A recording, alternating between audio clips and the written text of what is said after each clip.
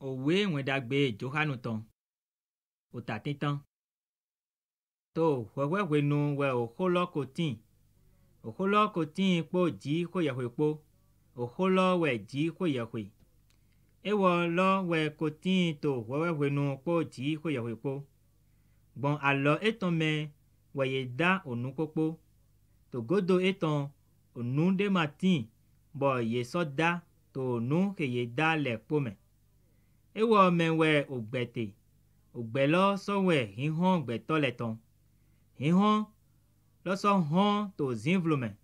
Zínvlo lọ́ mà sọ́kẹ̀. Dáwédé wá. Bọ̀ yẹ dóhlán sán jí kò yẹ̀wédé. Ònyí mẹ́he tán nọ ní Johanu. Ewọ̀ lọ́wẹ̀ wá dé kúnnù dé tọ́. Nàdó dé kúnnù náà híhán lọ. Náà gbẹ̀tọ́lẹ̀ pó nídó yí se gbọ̀n ewọ̀ dàlì. Ewọ̀ màwẹ̀ híhán lọ́gbá. Ṣìgbá ewa nàdó dé kúnnù náà híhán lọ. Ehewẹ̀ híhán nù gbó lọ. Yẹ̀dọ̀ híhán ètò òun hán náà gbẹ̀tọ́lẹ̀ pó. He wíwá àyíhán mẹ́. Ewọ̀ kò tíì tó àyíhán mẹ́ gbọ̀n ewọ̀ mẹ́ wẹ̀yẹ̀ dá àyíhán. Àyíhán mà sọ nyúẹ̀. Ewa náà ò nú ètàn lẹ̀. Òmẹ̀ ètàn lẹ̀ mà sọ yìí. Ṣìgbá yóò mẹ́sọ́ ha he yìí lẹ̀. Yéwẹ̀ ena ò jẹ́jẹ́ nàdó lẹ́zùn fi súnù jí kò yẹ̀wé tán. Èdọ̀ mẹ́he yìí se tó ní ètàn mẹ́lẹ̀. Mẹ́he yé jí. Ẹ mà ní gbọ̀n òhun dalí. Kàbí gbọ̀n òjò àgbàsálà tán dalí. Mọ̀ ẹ mà ní gbọ̀n òjò gbẹ̀tọ́ tán dalí. Àdàbọ̀ sán jí kò yẹ̀wé dalí. Yèsọ́lẹ̀ òhó lọ́zùn àgbàsálà. Ẹ sọ́nà nà mí ṣẹ́ṣẹ́. Mi pọ́n gígo ètàn. Gígo di òví dé tán dòpó akan sán òtọ́ dé. Mẹ́he gọ́ ná òjò mìíràn pò núgbópó. Johanu dé kúnnù nẹ̀. Wò dákwá dọ́mọ̀. Ehe wẹ̀. Òhó mẹ́he tán yẹn dọ́mọ̀.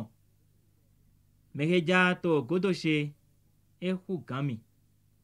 Ná ekò lẹ́zùn nùkọ́ntọ́ ná mi wútò. Ná sán gígọ́ ètàn mẹ́ wẹ̀ mí ò mẹ́pó mọ yí tè. Gbọ́dọ̀ òjò mìíràn ná òjò mìíràn. Ná gbọ̀n Mósè mẹ́ wẹ̀ yẹ ná òsẹ́n òmẹ̀. Ṣìgbá Jésù Kristi mẹ́ wẹ̀ òjò mìíràn pò núgbó pò gbọ̀n wá. Mẹ́dé mà mọ̀ jí kò yẹ̀wé gbèdé. Òví dé tán dòpó àkàn lọ. Heko tíì tó àkọ́nu òtọ́ tán. Ewọ̀ lọ wẹ̀ dóe hìá.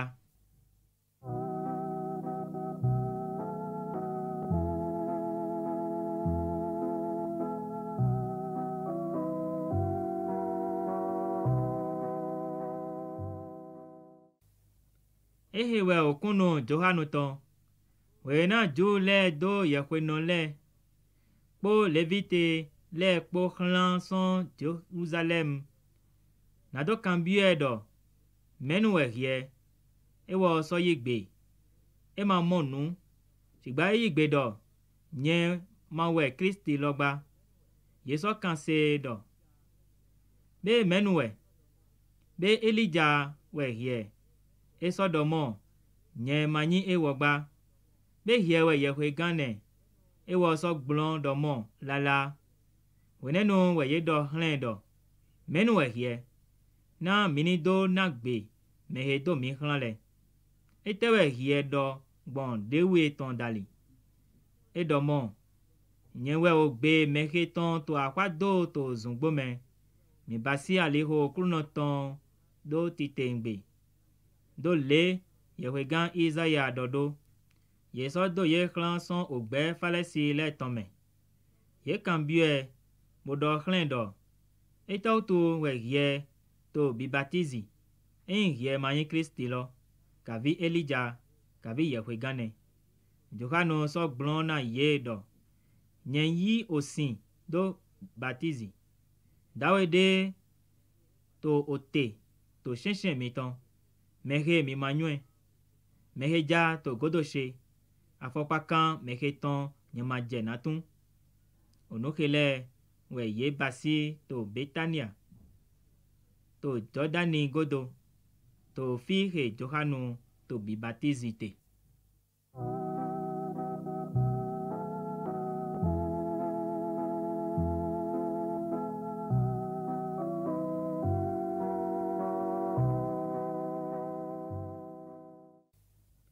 To azan awe togbe.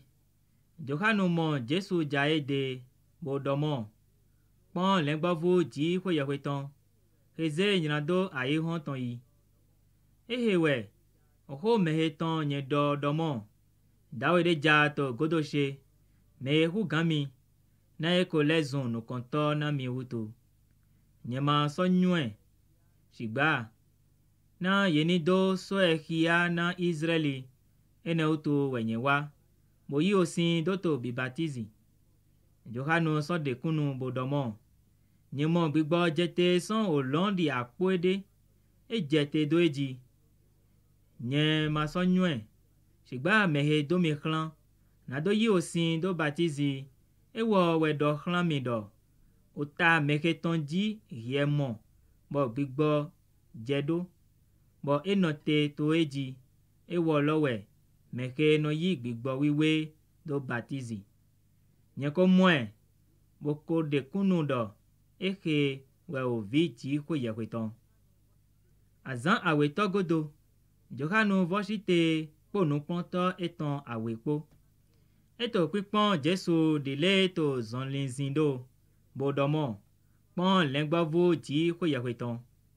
No plonto awele se wenena edo. Yeso hodo Jesu. Wenenwe Jesu le godo.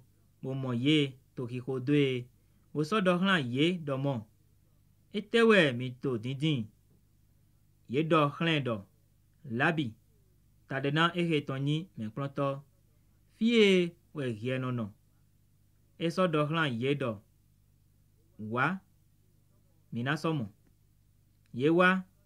Woso mon fihe nono. Yeso no po ekpo. To benegbe. Na eyi ojre ogan oto tome. Dokpo to me awe hese. Wenena Johanu doho. Boso hodoe leme. We Andre novisunu Simoni Pitaton. Edin Simoni novisunu eton losu mowe. Boso do hlen do. Miule komo Mesia lo. Tadena ehe tonyi Kristi. Eso hen wa Jesu de. Wenena Jesu pwen. Edomo. Yewe Simoni ovisunu Johanu ton. Kefa we ye nano yiro wedo. Tadena ehe tonyi ose.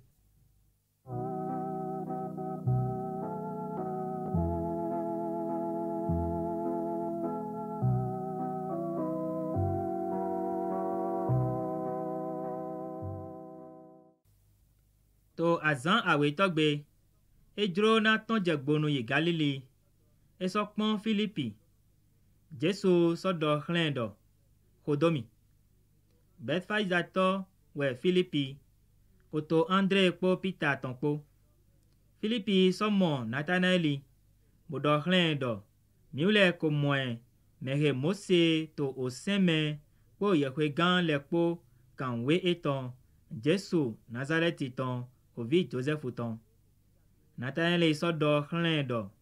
Be onudagbe de so gan tonson Nazareti. Filipi do hlendo. Wakpon.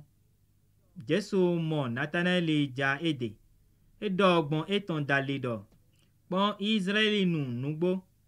Mekeme obru matinte. Nathanaeli so do hlendo. Fie ye nyomison. Jesu blon. Bodo hlendo. Wekpo Filipi yirowe. Wena yetin to ovotinglo. Nye komowe. Nathanaeli blon nendo. Labi. Yewe ovichi hoyeweton. Yewe aholu Israeliton. Jesu blon bodo hlendo. Ye yise na nye do hlanwe do. Nye komowe. Wenena yetin to ovotinglo utu. Ye na mo onu hehu ekele. Eso do hlendo. Nugbo wenye do hlami. Mina mo olon hun do nouveau. Angari ji hoyeweton le nato agahe. Boto teje do vi beto tonji.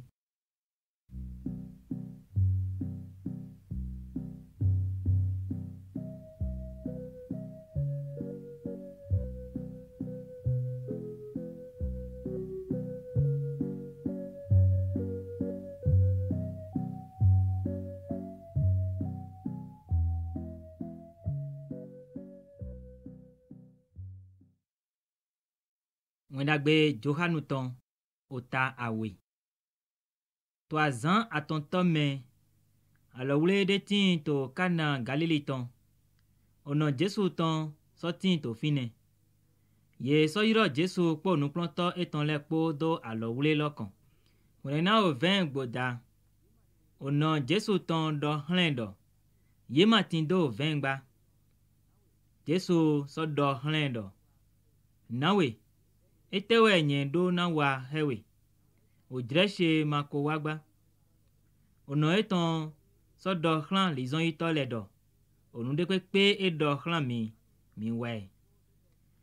O zanu ton shidokpo de letin. Bo ye ko ze tunte to fine. Dile walo lewe ju le tonte. Dokpo ye ton hen o tozen awe kavi atonko. Jesu so do hlan ye do. Mi da o singo o zenle. Ye so da o singo ye kakaje onu. E so do mi be dinvie. Bo zeye na o gan ndudu ton. Ye so zeyi. Wele na o gan ndudu ton do o sin he ye dio zun o 20 pon. Bo ma nyon o fi he son. Shigba lizon ito he ba o sin le nyuen. O gan ndudu ton. Iro asisuno lo. Bo so do hlen do. O mekokpo to wenu no ze o 20 dagbe jegbonu. Wenu na gbeto le ko mwa ran dagbe. Wenu ehe nyiraku. Shigba ye to 20 dagbe go payi kakaje dinvie. Ehe we o kia tintan. He Jesu wa to kana Galilée ton. Bode gigo eton do gbangba. Non planto eton le so yise. To godo ehe ton. Ejete yi Kapenaumi. Ewo po ono eton po. Po memesunu eton le po. Po non planto eton le po. Yema so note to fine ho azan susugba.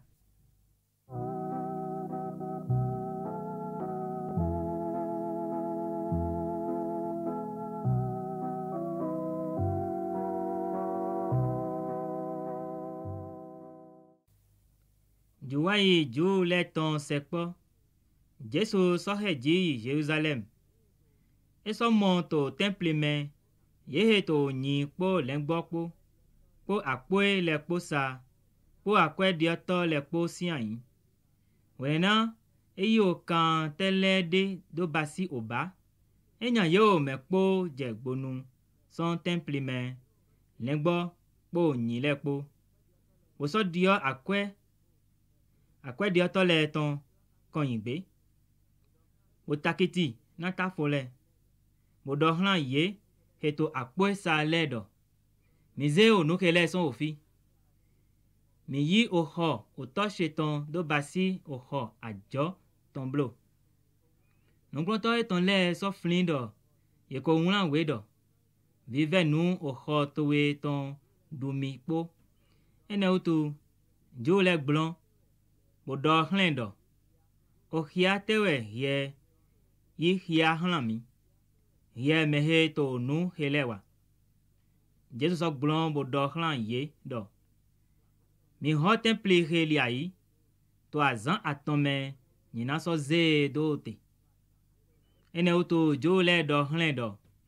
O kwe kande shirokpo we ye do gba temple he. Be ye na ze do ote to azan atome. Shigba temple agbasa etonton we eto dido. Ene utu wenena efon son oku. Non planto eton le flin do eko do ehe. Yeso yi o we wiwe se. Po ho he Jesu dopo.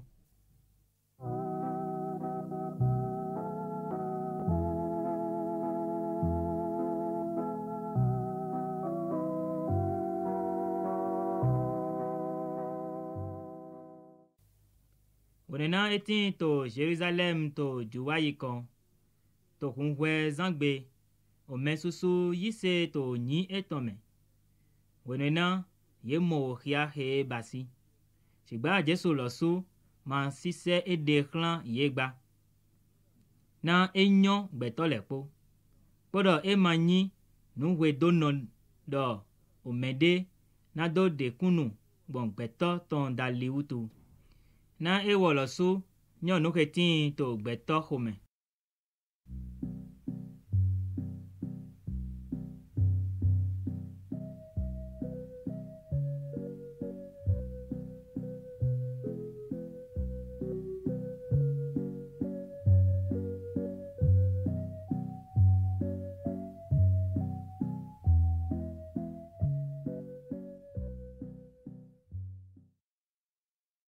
Mondagbe Johanu ton ota aton. Dawede tin to falesi le me ke no yiro Nikodemi o gan ju le tonde. Ewo lowe wa Jesu de to o zame bodo hlen do. Labi mi ule nyuen do me pronto son ji ho ye hwe de wa we hie. Na mehe so gambasi o khia he hie to bibasi hele de matin. Adavo ji ho ye hwe tin po epo. Jesu blon bodo hlen do. Nugbo wenye do hlan we. Adavo ye vog betoji ewo maso gammo ahoru ji ho ye hwe ton. Nikodemi so do hlen do. Na we ye so ganji betodo wone na eko hwen po. Eso gan so vo oho ono e tonton me bio wula we to bonyi jiji. Jesu blon do mon. Nugbo wenye do hlan we. Adavo ye yi osin po gbigbo po do ji beto ewo maso gambio ahodo ji ho ye hwe ton me. Ye ji gbon agbasa dali agbasa we. Ye ji gbon gbigbo dali gbigbo we. Abovo we blo na nye do hlan we do. Ye maso gan no mavo mi ji utu. Jehon to nyinyi do ofi hejro. Ye so se ogbe ton. Sigba ye ma nyon ofi he esonwa bodo ofi he ejeyi. Monkede we menekpe ye ji gbon gbigbo dali. Nikodemi so gbon bodo hlen do. Na we onu hele so gan wa donyi mo. Jesu so gbon bodo hlen do mo. Ye we me pronto Israeli ton lo. Bo ma nyon onu hele gba. Nugbo wenye do hlan we. Mi ule to no he mi nyon le do. Bo so to kunu onu he mi mo le tonde. Mi ule ma so ye kunu de mi ton. Enyi nye do onu aihon he ton le na mi. Bo mi ma yise. Na we mi na yise do. Enyi nye do onu olon ton na mi. Mede ma he agayi olon. Adavo mehe jete son olon. Iro vi gbeto ton lo. Dile Mose ze odan do aga to zungbo me. Monkede we ye ma so gan no ma ze ovi gbeto ton do aga. Na mede kwe he yise nido tindo ogbe madokpo do to eme. Na ji ko ye kwe yi wana aihon somo. Bo yi ovi de ton eton do po akan na me. Na mede kwe he yise manado don. Sigba enido tindo ogbe madokpo do. Na ji ko ye kwe ma do ovi klan aihon me na do da we na aihon gba. Sigba na ye ni do gbon ewo me hlen aihon gan. Mede kwe he yise ye ma da we ne gba. Ewo he ma yise ye ko da we ne da yi. Na e ma yi onyi ovi de ton do po akan ji ko ye kwe ton lo se utu. Ehe wa we do hihon wa aihon me. Bo beto yi wana zinvlo hu hihon. Na o nyira we azon ye ton le utu. Na mede kwe he wa danu. We no gbe wana hihon. Ema so no wa hihon nu. Eni ka wo he azon ye ton le. Sigba mehe wa nugbo. We no wa hihon nu. Na yeni do azon ye ton le kia. Do ye basi ye to ji ho ye hwe me.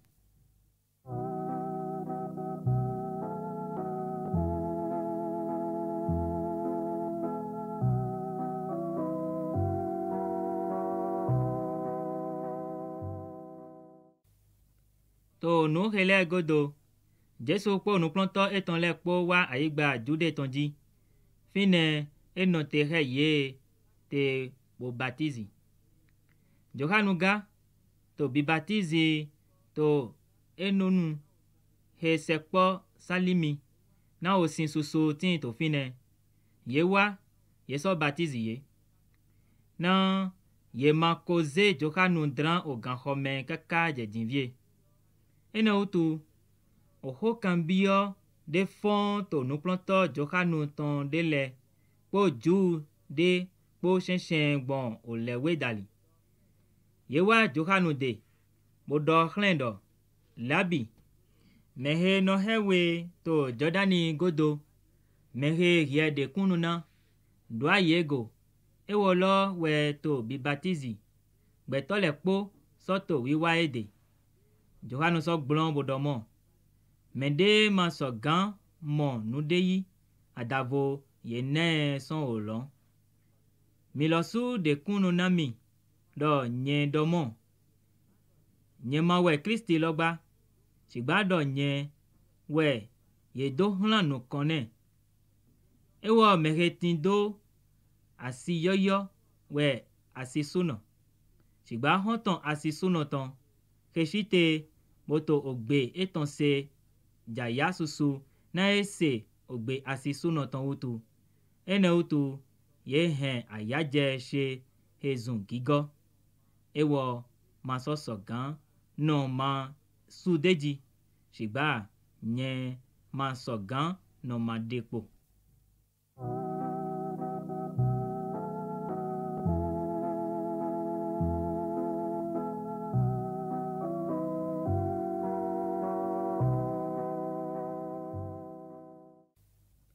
ewo meheson aga hu gan ye o mepo meheson ayigba ton we eso no do ho ayigba ton meheson olon wa hu gan ye o mepo ono he ewo mo bo so se ene we eto okunu de na mede maso yi okunu eton mehe yi okunu eton to okunu de do nugbo we ji hwe na mehe ji hwe do hlan we do ho ji hwe ton na e ma na yi gbigbo wiwe do ojrenu megba oto nyiwana ovi bo yi onule po do alo eton me yi se to vi me tin do ogbe ma do podo mehe ma yi se to vi me ma to na mo ogbe sigba ho me gble ji hwe ton no te to eji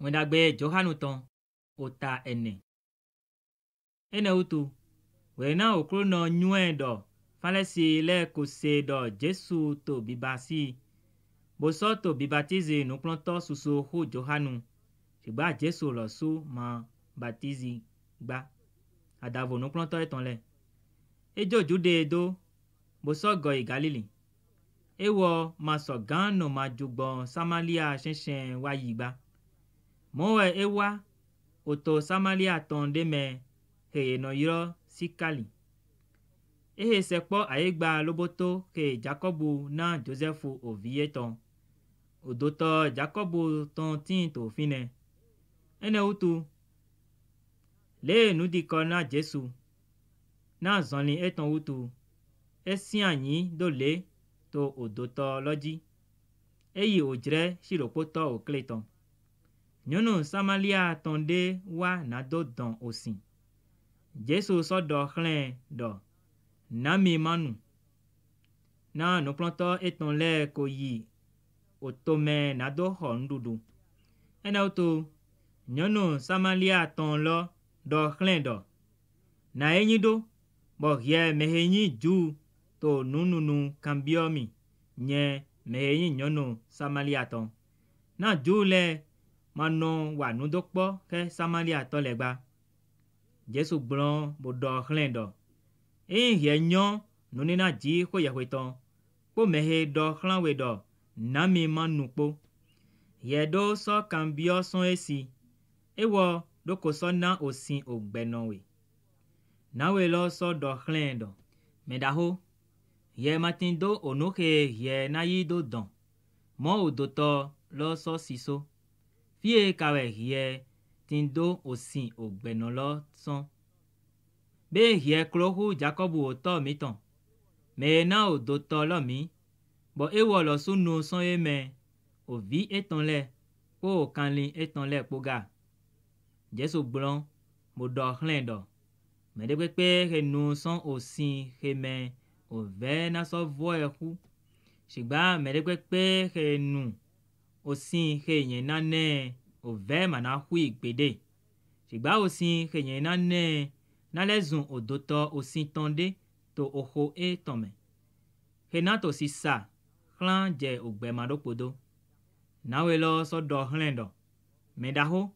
Na osin remi. Bo ove. Mana so humi. Na nye. Manado so wa ofi nado domba. Jesu so do hlendo. Yi. Yiro asutowe. Na ye ni wa ofi. Nawe lo so do hlendo mo. Nyematin do asude. Jesu do hlendo. Ye do dagbe. Do nyematin do asude. Na ye kotin do asu aton dai. Podo mehe ye tindo tinvie mani asutowe ba. Nugbo we ehe yedo. Nawe lo so do hlendo. Medaho. Nyemodo yewe gande we ye. Uto miton le. Sento osoheji. Bo miule domo. Jerusalem mewe oten fike je. Betole nado no sente. Jesu do hlendo. Nawe. Yimise. Ojreloja. Wenena ema nanyi osoheji. Kavi Jerusalem me we minaso no sen otogba. Mito ene ke mi ma nyuensen. Miule to ene ke miule nyuensen. Na jo le de we renganson. Shigba ojreloja. Dinvie sowe. We na sinsen to nugbo non le. Na sen oto to gbigbo po nugbo po me. Na nugbo. Meme onko we oto to dindin. Na do nyi sinsen to eton le. Gbigbo we jiko yahwe. Eje ye to sinsen le. Nino sen to gbigbo me. Podo to nugbo me. Nawe lo so do hlendo. Nyenyuen do mesiaja. Mehe yino yiro Kristi. Wena ewa. Ena la onule po klami. Jesu do hlendo. Nye mehe to hodo hewe we ewolo.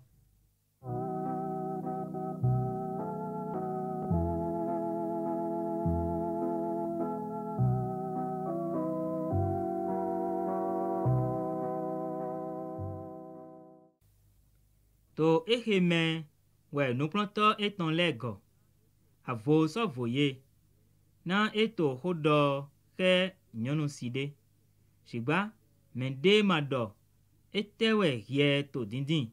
Kavi eto to we ye to hodo he. Wenenu nawe lojo otozen eton dai. Bo yi otome. Bo do hlangbe to ledo. Mi wakpon dawede. Mehe do onuke nyeko no wa le po nami. Be Kristi lo madie. Ye ton jegbono son otome. Bo wa ede. To sa vude. Nou planto eton le. To veve ne domo. Me planto dunu. Shigba edo hlan yedo. Nyetin do ndudu de nadu. Mi ule manywe. Ene utu. Nou planto le to di do hlan yenon zodo. Mende ko gen nunde wane naduwe. Jesu so do hlan ye do. Nurudu she we nado wa ojro mehe do mi hlan ton. Podo nado dotana azon eton. Be mi ule mano do. Ekpo sun ene dogo. Wenenu we gbingben wenu. Pon nye do hlan mi. Mi zenu kun mi ton do aga. Bo pon odanji. Na ye ko hwen na gbingben. Ewo he doji ko mo azonkwe yi. Bo so be sinsen pli hlan ogbe madopodo. Na ewo he doji. Po ewo he gbenpo ni do jaya do po dinvie. Na dido he nyi nugbo to fime. O mede doji. mede vogben. Nyendo miule clan, nado ben onu ne fiheji miule mako jetu klado. Mede vo le ko jetu kla. Yeso hemi bio to kla je yetome. So Samaria to ketin to lo me ton. So yi se na oho nawe lo ton wutu. Meke domo edo onoke nyeko no wale kponami. Mowe wene na Samaria to le wa ede. Ye ve nado no yede. Eso no fine azan awe. O mesusu dogo yise na oho ewulo su ton wutu. Yeso do hlan nawe lo domo. Mi yise tinvie. Emanyi na oho towe utuba. Na mi lo su se oho eton na mide. Boso nyuendo. Ehe we vrengato a ihon ton lo nugbo.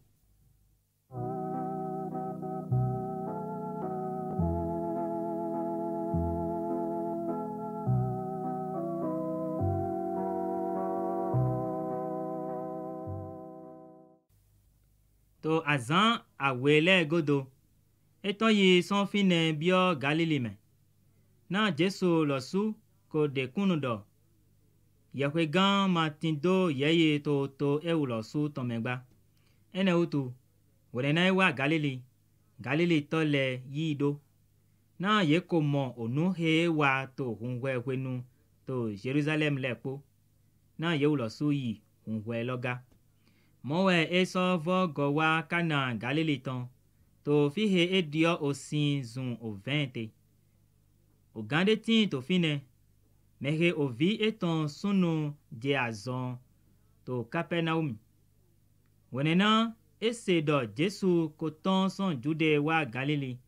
Ewa ede bo ve na eni jete wa na do hen azon gbo na ovi eton na etin to kudonu. Wenenu Jesu do hlendo. Enyi miule mamo ohia po azonja upo miule manayi se gbon alode pepe me.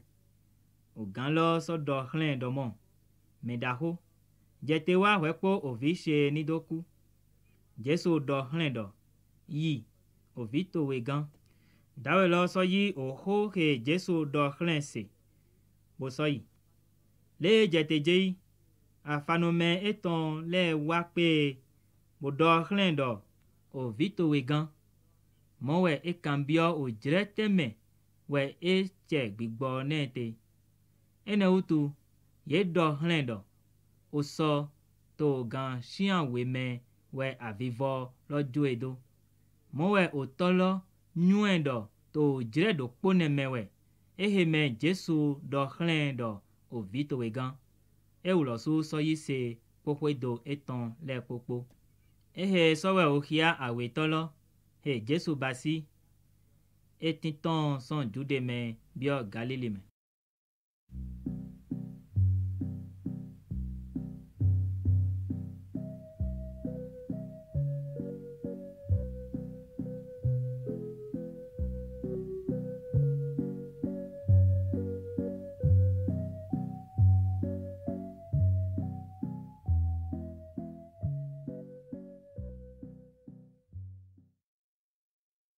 Wendagbe Johanu ton ota aton.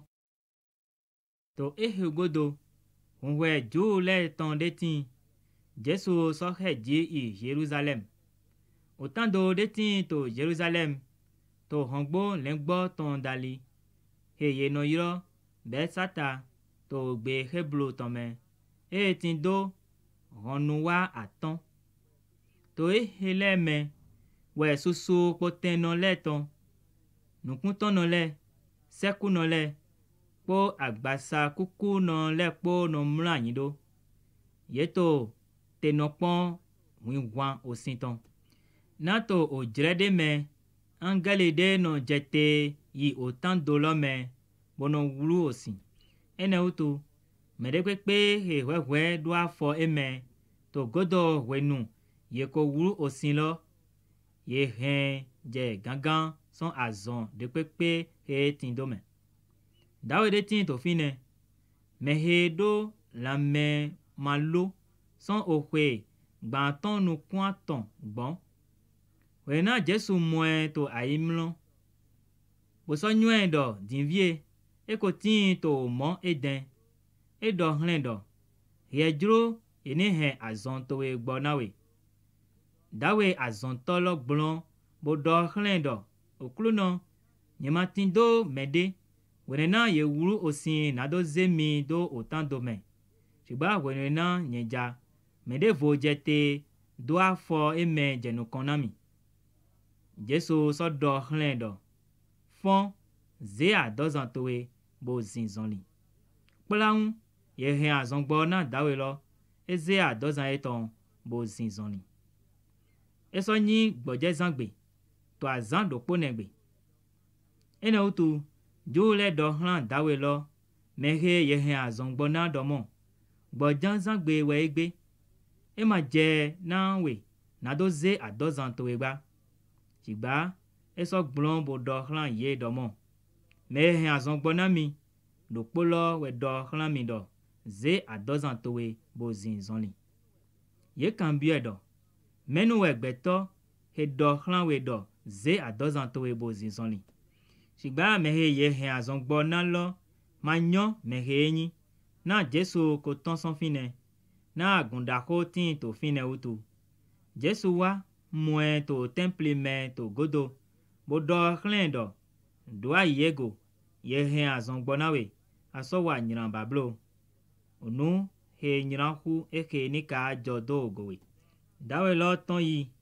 Bodo hlan jule. Do Jesu we mehe hen azon gbone. Ene utu we jule. Do komeken Jesu na ewa onukele to gboje zangbe utu. Shigba egblon do hlan ye domon.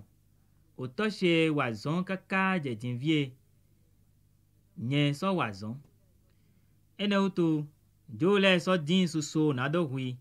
Ema nyi ehen gboje zangle ton kede utuba. Shigba edo gado di kwe we oto eton. E basi ede so zen he ji kwe yewe.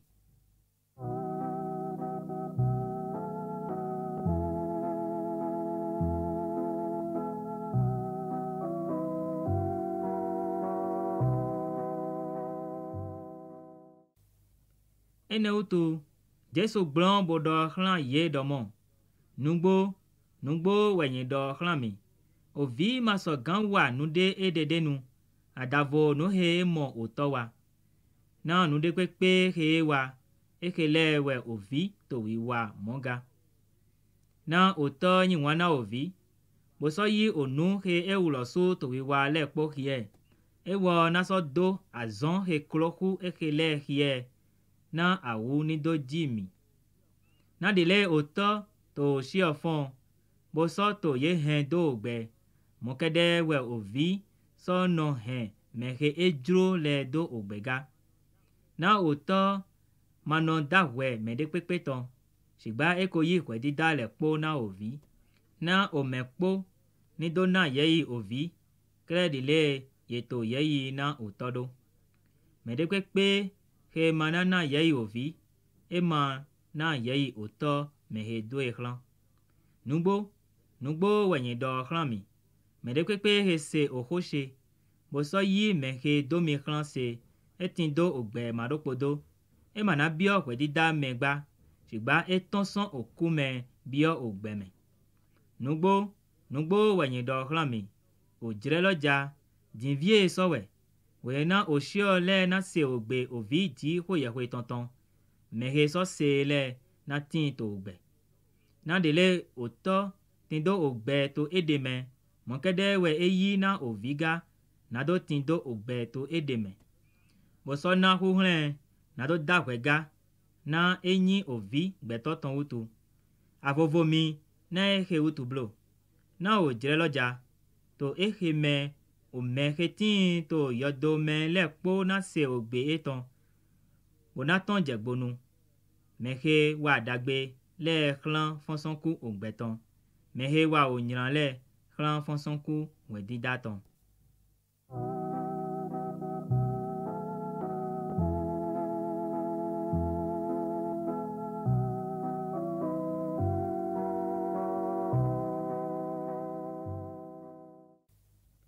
nye ma so gan wa onu de pepe de nugba. Le nye se we nye to we dado. Dodo we dita she. Na nye ma to ojro she lo su dingba. Adavo ojro mehe domi klanton. Enye nye to kunu de na de. Okunu she manyi nugbogba. Mede votin. Me to kunu de nami. Nye so nyue do nugbo we okunu he to di de nami. Miule do nwe klan Johanu de. Ewo ko so de kunu klan nugbo. Shigba nye mayi okunu son gbeto degba. Shigba onu hele we nye to di do. Na yeni do hulen migan. Miyongban lo he to jiji. Boto si se ko we ewo. Miule ko sojro to jire de me. Na do jaya to hihon etome. Shigba nye tindo okunu de he klohu Johanu ton. Na azon he oto she ko nami na do tanale. Azon lo sule he nyewa to kunu de nami do. Oto we domi klan. Oto me he domi klan.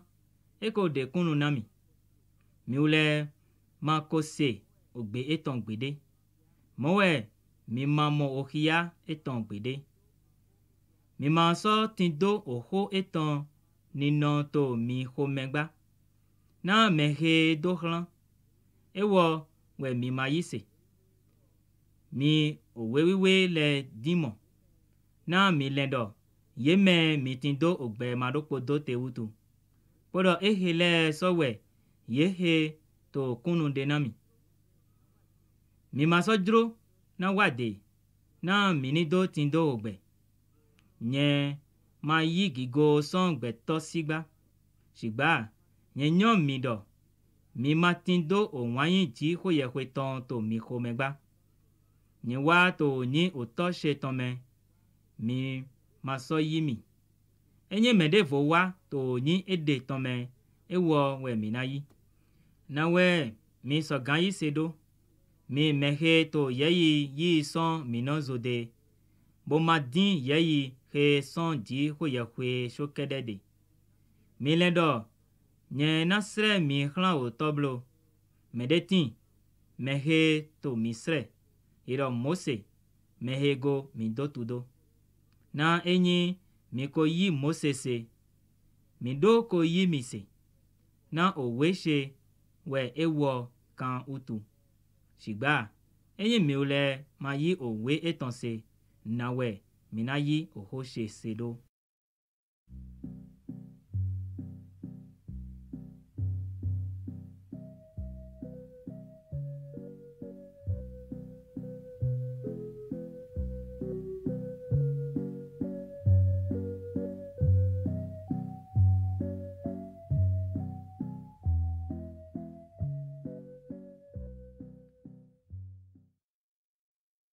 Mwendagbe Johanu ton.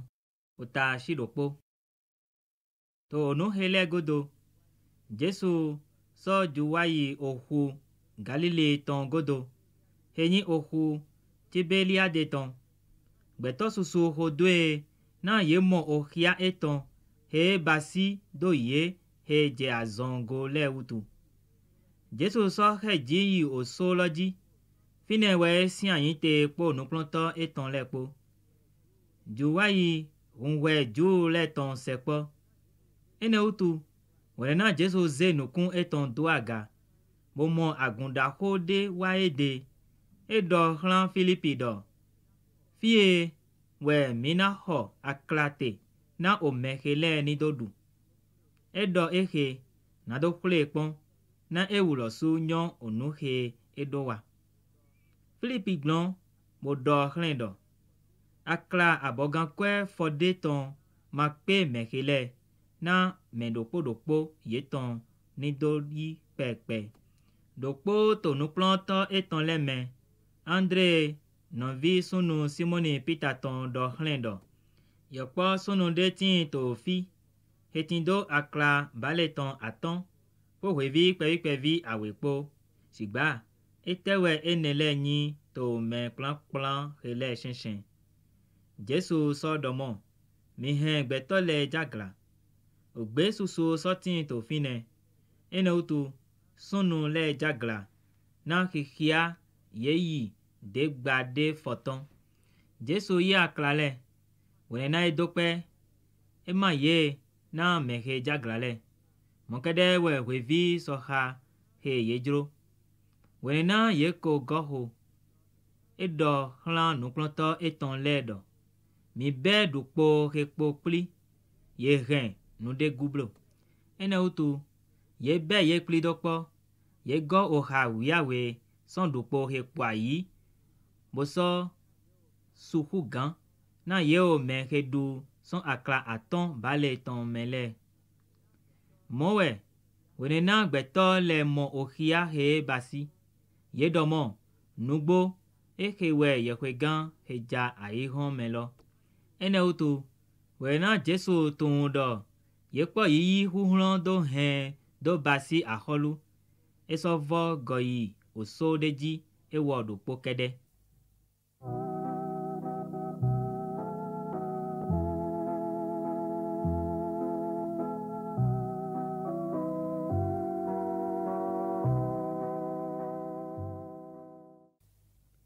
Wene na ozanku. Nuklonto eton le jete yi ohume. Yeso bio vatre de me. Bogbo ohukpla yi Kapernaumi dali. Zinvlo sodo dinvie. Jesu mako je ye degba. Ohu soto wuwulo na jehon daho hefon utu. Ene utu. Wene na ye kunhun yi ojre stade koaton. Kavi ogbanko. Ye mo Jesu to zonlezin to huji. Boso sekpo vatre lo. Obu so diye. Shigba edo hlan ye do. Nyewe. Mi di bublo. Ene utu. Ye yin jidro. Nado yi do vatre lo me. A donu vatre lo je age. Ofihe ye je yi tonji.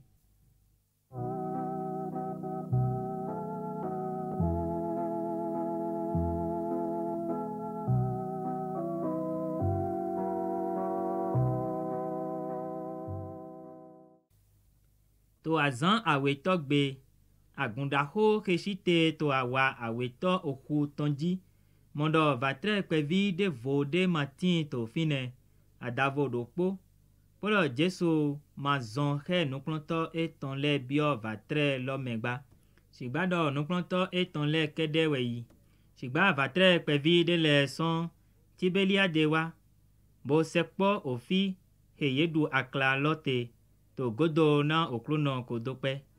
Ene utu. Wena agundako lo mondo Jesu matin to fine. Kavi nuklonto eton le. Yewu lo soye vatre kwevi le. Bo wa Kapernaumi boto Jesu din.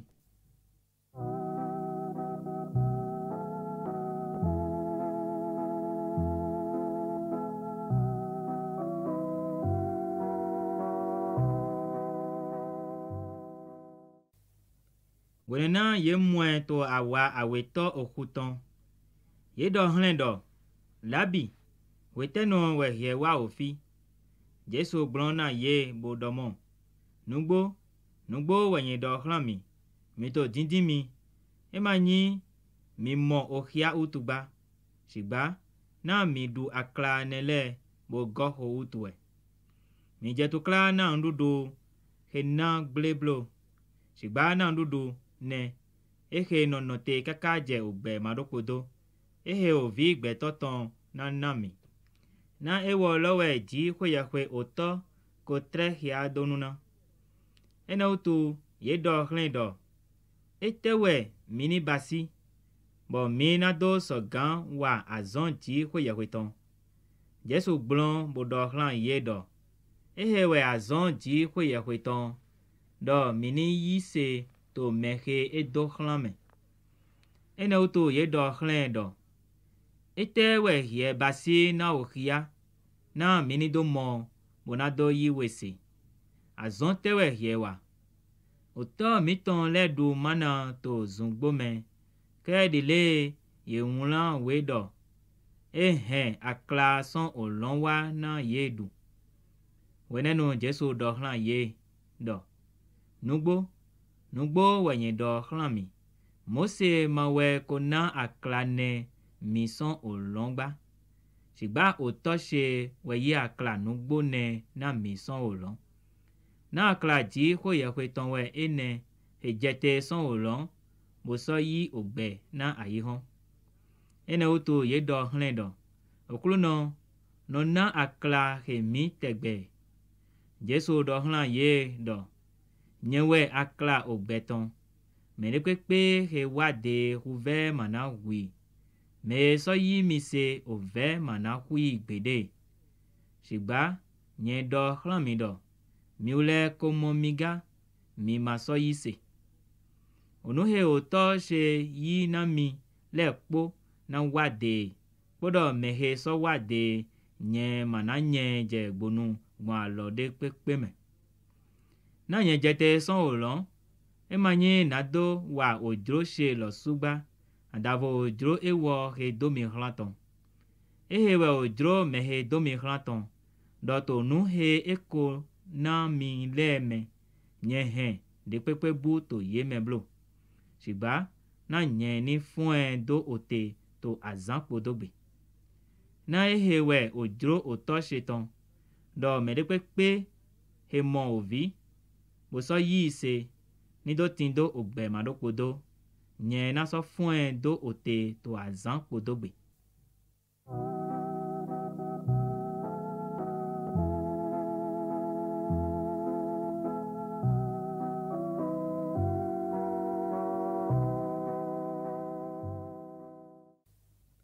Ene uto jo le grundo tane. Na edo. Nyewe akla hejete son olong wa utu. Ye sodomo. Emanyi ehewe Jesu. Ovi Joseph ton. Meke minyon oto eton po ono eton po. Eto tuwe edo dinvie. Nye jete son olong wa. Jesu blon. Bodo hlan ye domo. Mi hun to mi de shenblo. Me de kwekpe maso gan wa de. Adavo oto he domi hlan doen. Nye na so fuen do ote to azan podogbe. Ye so wulan to owe ye hwe gan le ton men do. Ye na plon ye o men po bon di hwe ye hwe de. Ene uto me de kwekpe he se. Bo ye so plon bon oto de ewo we to de wa. Emanye me de kwekpe ko mon oto gbedegba. Adavo mehe nyi di hwe ye hwe ton. Ewo we komo utolo. Nugbo wenye do hlami. Mehe yi mi se tindo ogbe madokodo. Nye we akla ogbe ton lo. Oto mi ton le du mana to zungbo me. Bosoku. Ehe we akla. He jete son olong wa. Na gbeto ni do du to eme bomaku. Nye we akla ogbe no lo. Jete son olong wa. Eyin mere pepe du to akla heme. Enatin to gbe kaka doi. Mo we akla he nye nana lo we olanshe. Ehe nye nana na ogbe ayihonton. Ene uto jo le to nudon to yede shen do. Na we dawe he so ganyi olan eton na mi na do dudo. Ene uto Jesu do hlan ye do. Nugbo wenye do hlami. Adavo mi du olan ovi gbeto tonton. Boso nu ohun eton. Mi ma tindo ogbe to mi megba. Mede pepe he du olan she. Boso nu ohun she. Etindo ogbe madokodo. Nyena so fuen do te to azan podogbe. Na olan she we akla nugbo. Ohun she so we nugbo. Mehe du olan she. Boso nu ohun she. Ewo to nino nyeme. Nye so to nino ewo me. Kere dile oto ogbe no. Ko domi hlan. Bon nye so tin to ogbe. Bon oto dali. Mokede we mehe du mi. Yedo. Ewo na tin to ogbe. Bon nye daliga. Ehe we akla he jete son olong walo. Ema dile oto mi ton le du mana. Bo ye so kuba. mehe du akla he na tin to be kaka doi. Onukele we edo to synagogue me le eto me plan to Capernaumi.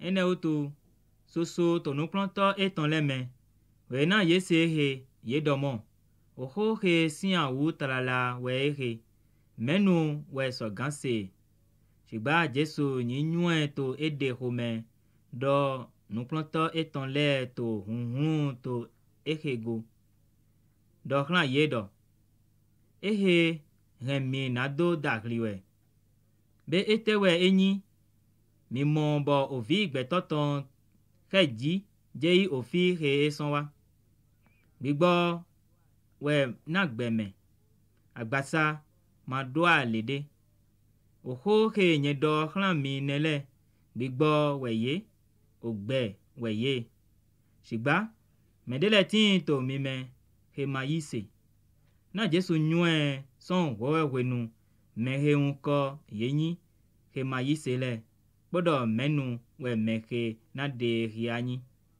esodomo ene uto wenye do hlan mi do mede ma so gan wade adavo yene son oto shede eheji we susu to no planto eton leme godo bo ma so zon heba ene uto Jesu do hlan omen wiawe le do mi ule drona yiga Simoni Peter gbronne do okluno menu de miule nayi yewe tindo oho ogbe madokpodo ton miule ko so yise bo so nyue do yewe Kristi lo ovi ji ko ye kwe ogbe no ton Jesu so gbrona ye domo mi omen wiawe mawe nyende bodo po mi ton yin legbade Juda Iscarioti ovi sunu Simoni tonwe eto dido na ewowe mehe na de hia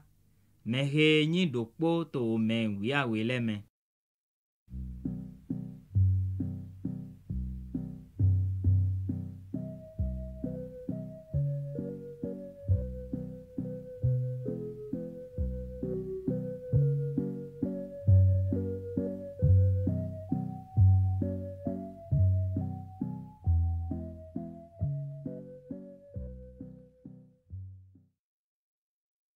Mwendagbe Johanu ton ota shianwe.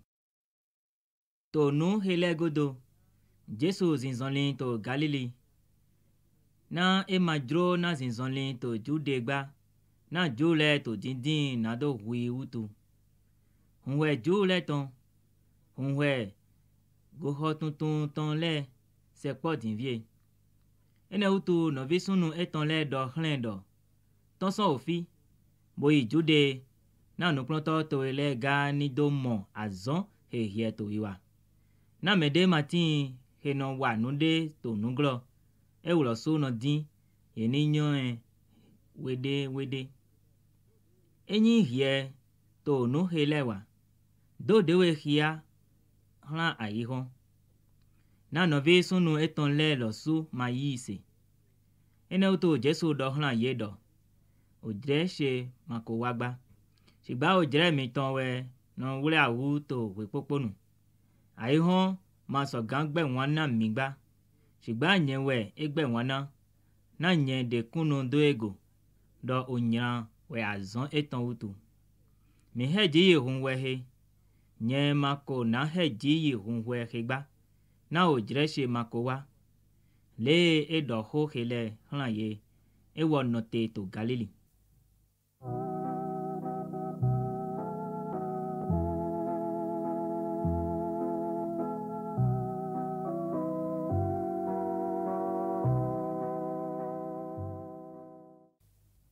Shigba wenena novi sunu eton le ko keji yi hunwe lokon.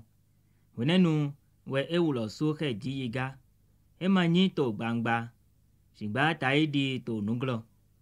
Ene utu jule dindin to hunwe lokon bodomo. fie we ete. Hunhunu susu sorti to agunda ho le lo shenchen bon ewo ton dali. Na o mede le do o medagbe dewe. O mede vole do lala. Shigba eto agunda ho le lo plan hen dambuwe. Shigba mede ma do ho eton gbangba. Na o si ju le ton utu. Shigba wene na eje shenchen unwe loton. Jesu he ji yi temple me boto me plan. Ene utu ju le vivo domo. Na we dawe he wanyon owe. Me he ma plan nu degbede. Ene utu Jesu so gbon na ye bodomo. Nu plan me she manyi shegba. Shigba me he do mi khlan ton we. Enyi me de jro na wa o jro eton. Ewo na nyon nu plan me lo. Enyi ji kwe ye kwe ton we enyi. Kavi enyi nyen to oho de ton do we. Mehe to oho ede ton do to gigo ede ton din. Shigba mehe din gigo mehe do e khlan ton do polo we nugbo. Ma wa dodo de matin to ewo me. Be mose mana osen mi. Gansho bo mede manyi osen lo to mi me. Eta to we mi to din na do humi. Agunda ho lo so gbon domo. Hietindo a ovide. Menu we to din na do huwe. Jesu so gbon bodo hlan yedo. Azon do po we nyewa. Bo mi o mekpo vivo na eketon. Na ehe uto we mose na we gbigbo mi. Emanyi mose tongba. Shigba uto leton. Podo mi no gbo we na gbeto to gboje sangbe. Enyi gbeto yi we gbigbo to gboje sangbe. Na ye ma na do khen osen mose tongblegba. Be ade to mi do ogwe. Na nye hem mede je gangan. Heze to gboje sangbe utu. Mi dahwe kere dele no so awokia doblo. Shigba mi ni no dahwe wedida dodo no.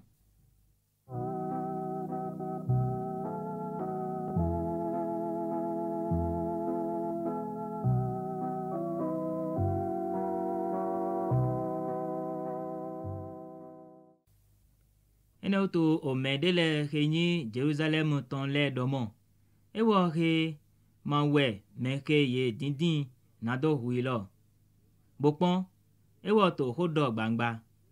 Ye ma so do onude hlen. Be eso ganyi do o ganle nyue nugbo do ehe we Kristi lo. Shigba mi ule nyon dawe he son ofi he ete. Shigba we na Kristi wa. Mede ma nyue son ofi he ete. Ene utu we Jesu dakwa to temple me le to me plan domo. Mi nyomi. Boso nyon ofi he nye son. Kodo nye manwa na degba. Shigba nugbo we mehe do mi khlan. Mehe mi ma nyue. Shigba nye nyue. Na ede we nye son. Ewo we so do mi khlan. Ene utu we ye to din na do wule. Shigba mede maze alodo eji. Na ojire eton makowa utu. Shigba son agunda holo me susu yi se. Ye domo. Be wene na Kristi lo na wa. Ena basi ohiyahu ehe dawe he ko basi le. Falesi le se do agunda ho lo to hunhunu na onuhele gbon ewo ton dali. Falesi le po gan yekwe no le ton po. Do ahwan gan le hlan na do wule. Ene utu we Jesu do hlan ye domo. Wenu vude dogo. We nyetin to mide. Nye bona yi. Meke do mi hlan de. Mina dimi. Mi ma na so momi. Podo ofi he nyete. Fine mi ma na so ganwa. Ene utu we ju le to dido to yede shen do. Fie na yi. Bo mi ule ma na mwen. Be ewo jeyi mehe bakpe to kosi le shen de. Boso to kosi le plon we. Oho te unko we ehe dodomo. Mina dimi mi mana so momi. Bodo fi he nyete. Fine mi mana so ganwa.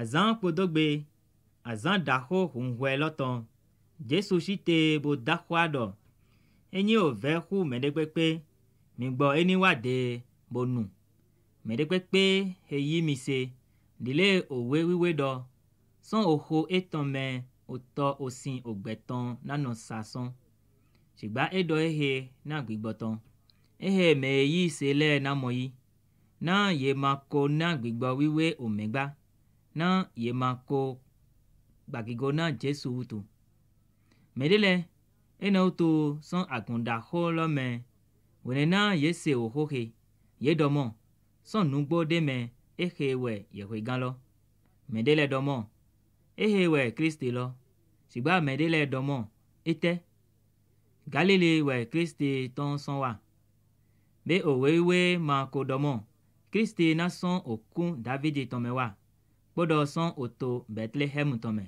ovihe Davidi kote mo e kinklan fon to agunda ho lo shensen na ewo ton utu medele to yeme jro na wule shigba mede maze alodo eji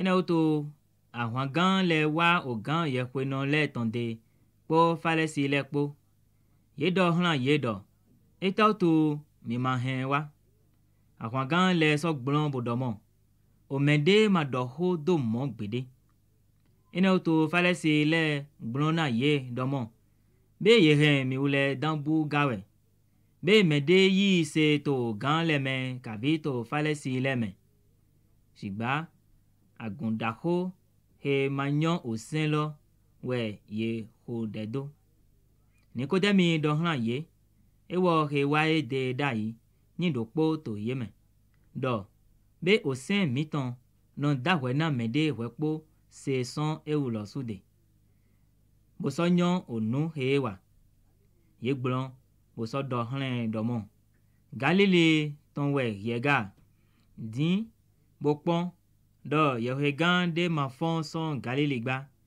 o men dopo so fon yi je ohwe etongbe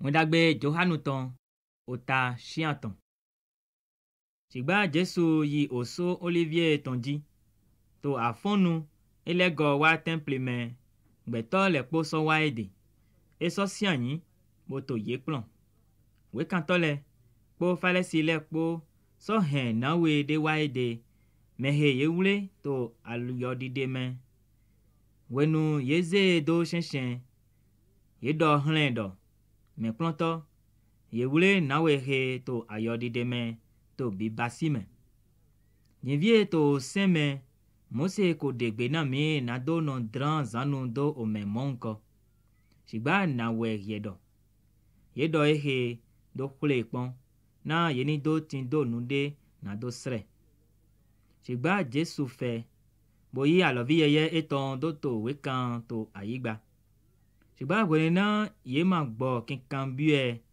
eze de daga bo do hlan yedo mehetin matin nyanado to mi shensen gbo ewo we ni dran zanu doi esovo fe bo to wekan to ayigba podo ye we na ye se ton je gbonu yi dopo henson me hoji kaka je godo toji eso ko Jesu dopo kede po nawe lopo to te to shensen Jesu soze de daga bodo hlendo nawe fie we yete mede ma gblehwe dowe ewo sodomo mede ma oklono Jesu sodomo monwe nyema so gblehwe dowe yi son dinvie yi aso wa nyran bablo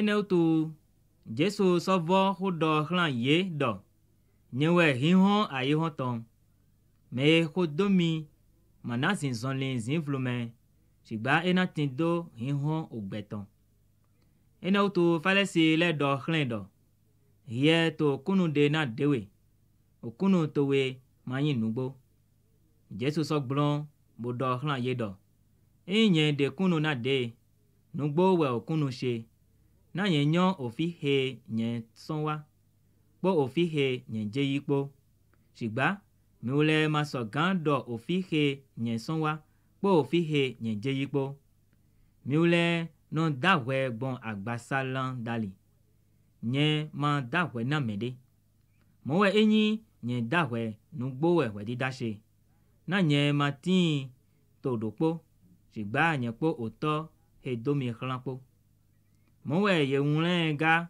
to sen mi ton mendo nugbo we okunu de ome aweton nyewe mehe to okunu de na de oto he domi khlan so to okunu de na miga ene utu we ye do hlen do fie we oto to wete Jesu gbulon do mo mi ma nyomi mi ma so nyon oto she mi ko nyomi mi na ko nyon oto shiga ohohele we edo to adokunu teme le eto me plan to temple me mede maso ze alo doeji na ojire eton makowa utu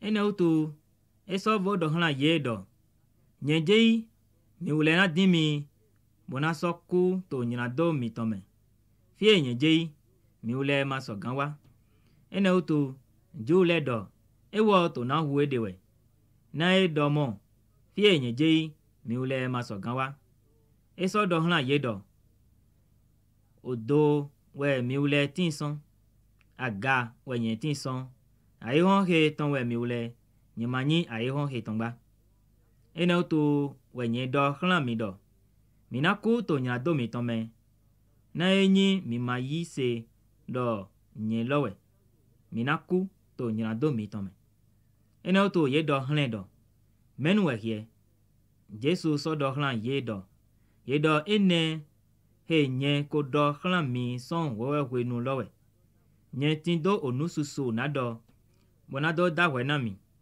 shigba nugbo we meke domi hlan nye so do hlan ayihon onuhe nye se son edele ye ma mo hlan do oto ton we eto di do hlan yegba ene utu Jesu do mo wenena miko ze ovi gbeto ton daga wenenu we mi na nyo do nye we ewolo na nye ma wa nude na de shigba le oto se kulon mi do we nye to nu hele do ewo mehe domi hlan tin to de otolo ma jo nye do po dogba na nye to nu henyi homehun hlen le wa to we poponu le to ho hele do o mesusu yise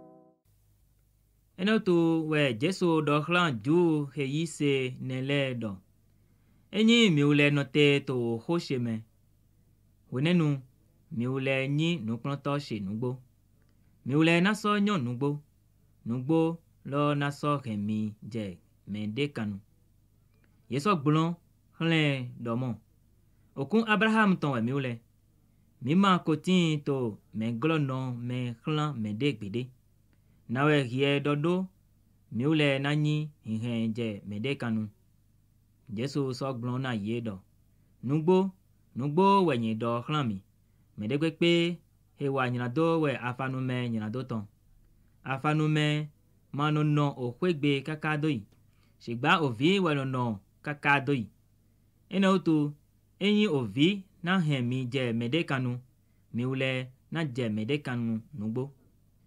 Nyenyue do okun Abraham ton wemi. Gansho, mi to dindin na do humi. Na ohoshe matindo oten to mi meutu. Nye to onu he nye mo to to she dedo. Miule soto onu he mi mo to to mi ton dewa. Ye blon bo do hlendo. Uto mi ton we Abraham. Jesu so do hlan ye do enyi ovi Abraham ton we mi. Miule do wa azon Abraham ton. Shigba dinvie mi to dindin na humi. Mehe do nugbo na mi.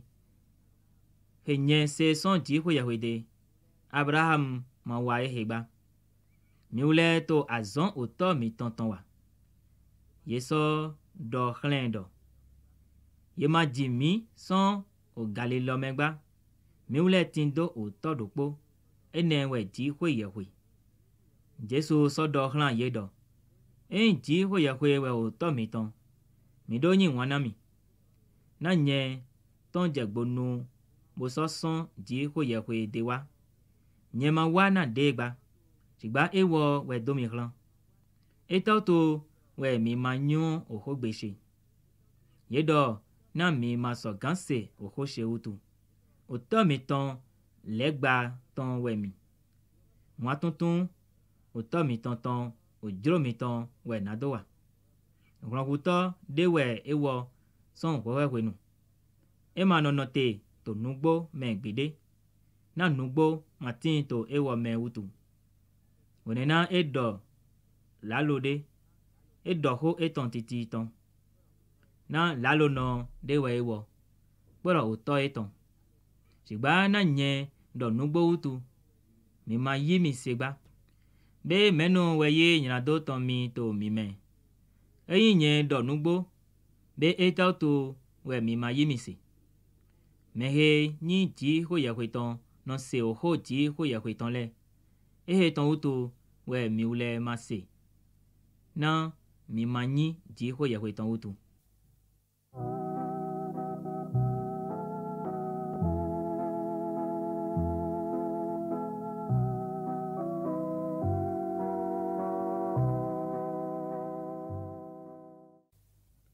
Ye jule blon bo do hlendo. Be miule ma do samalito we ye nugbo. Bo so tindo a ovide. Jesu so blon do mon. Nye ma tindo a ovide gba. Shigba nye to gbegbo na utoshe. Miule ma so gbogbe na mi. Nye ma din gigo de tongba. Medo potin heto dindin bo so to weda. Nugbo we nye do hlami. Enye mende yi oho shehen. Ema na mo oku gbede. Jo le do hlen do mon. Nyevie we miule nyuen do hie tindo a ovide. Abraham ku po yewe gan le po. Hie sodomo. Enye mende yi oho shehen. Ema na do oku pon gbede. Hie klohu oto miton Abraham. Meheku. Yewe gan le soku. Menu we hie yi dewe do basi. Jesu so gbolon do mon. Nye pa gigo na de. Gigo she manyi nude. Oto she we mehe gigo panami. Mehe mi do ewo we ji hwe ye hwe mi ton. Mi ule ma nyuen. Shigba nye nyuen. Nye do nye ma nyuen. Nye natin jijre do mi ule go lalo no de. Shigba nye nyuen. Boso yi oho eton hen. Abraham oto mi ton jaya do ewo ni do mon azanche. Boso nyi home huno. Ene utu jo le do hrendo. Okwe towe ma yi kande ao. Ye ko so mon Abraham. Jesu so do hlan ye do. Nugbo wenye do hlan mi. Wekpo ye di Abraham nyetin. Ene utu ye zeo zanu na do drandwe. Shigba Jesu vula ede.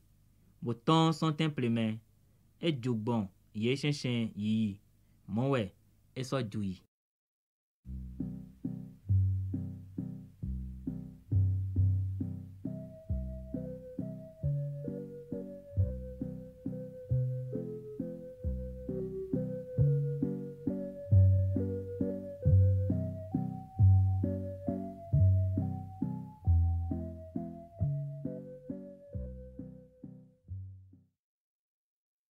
Wendagbe Johanu ton ota shiene. Le Jesu juwaje emon dawe nukun tono de son adime eton. Nuklonto eton le kambie do meklonto. Menu we wa unyran. Dawe he kavi mejito eton le bo ewo doyin jiji nukun tono. Jesu sok blondo. Emani dawe he wa unyran. Kavi mejito eton le gba. Sigbado yeni do ren azon ji ho ye weton so a ohia to ego. Mima so gano ma wa azon ewo he do mi hlanton. Wenena enyi okle. Ozanja wenena mede maso so gan wazon. Wenena nyetin to wekeme nyewe hihon weketon. Wenena edole etutan do ayigba boyi do nyako boyi okolo do sa amesisa na nukun eton. Bodo hlendo yi lawu to tando siloami tome. Ehe tadena etonyi do hlan. Ena utu egbon aliho eton di elawu ewa bosoto numo. Ena utu komenule po mehe ko mwen da yido nubioto de kowe ewo domo. Ehe mawe ewo heno sianyi bo bionulo. Medele do ewo we. Medele do lala. Ewo tin jijre do ego we. Sigba ewo domo nyewe ewo lo. Ena utu ye do hlendo. Na we nukun to we lenyi hundo. Esok blon do. Dawe lo heye no yiro Jesu basi oko. Bo yisa do nukunami. Bo do hlami do. Yi otando siloami tome bo lawu. Nyeyi bo lawu bo somonu. Yeso do hlendo. Fie we ewote. Edomo nye manywe.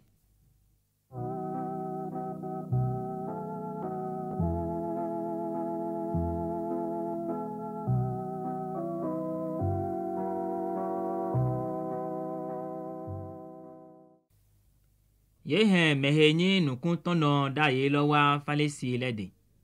Jenvie gboje zangbe we wenena Jesu basi okolo boso hun nukun eton.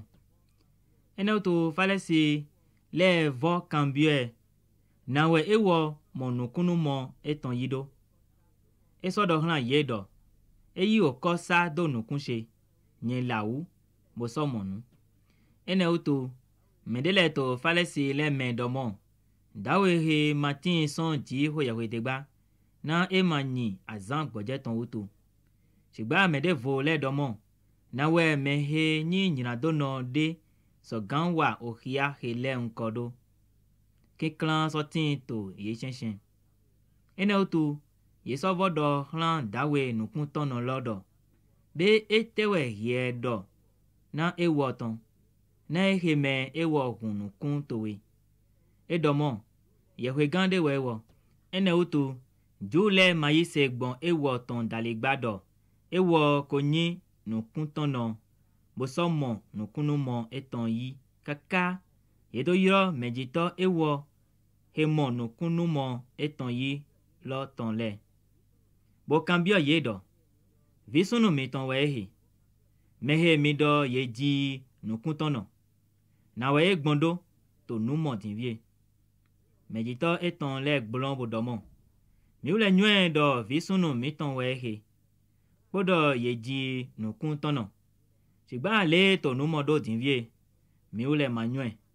Kavi me hunukun eton mi manywe. Nunywe to wewo. Mi kambie. Ena do na ede. Ohile we mejito eton le do.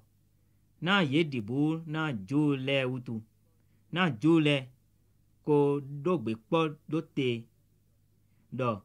Eyi medegbe pe igbe do Kristi wewo. Yeni de son sinagogu. Ene utu we mejito eton le do. Nunywe to wewo. Mi kambie. Mowe. Yeso vo dawe henye nukun tono lo yiro. Bodo hlen do. Na gigo ti ko yahwe. Mi ule nywe do nyina dono dewe dawe he.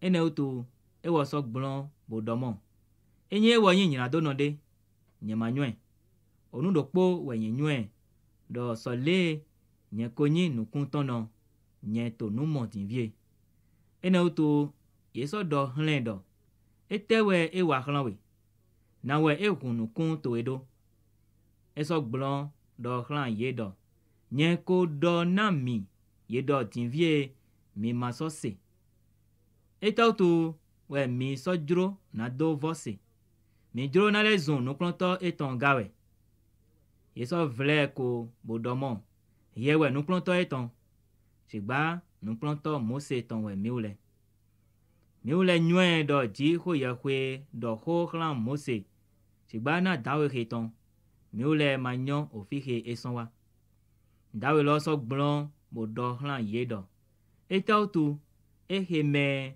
we nuja wute na miule manyo ofihe ewo sonwa sigba ewo ko hunukun se miule nywe do ji ho ye hwe mano se nyina dono ton sigba enyi mede ni sinsento ji ho ye hwe ton bo so wa ojro ton ewo we eno se ton son dodo ayi ho ton ye mako se do mede hunukun mehe ye ji nukun tono ton gbede dawe he matin son ji ho ye hwe degba e ma so gan wa nu de pepe ye so gblon bo do hlen do ye he ye ji pátápátá to nyina dome ye to miule plon ye so nye jegbonu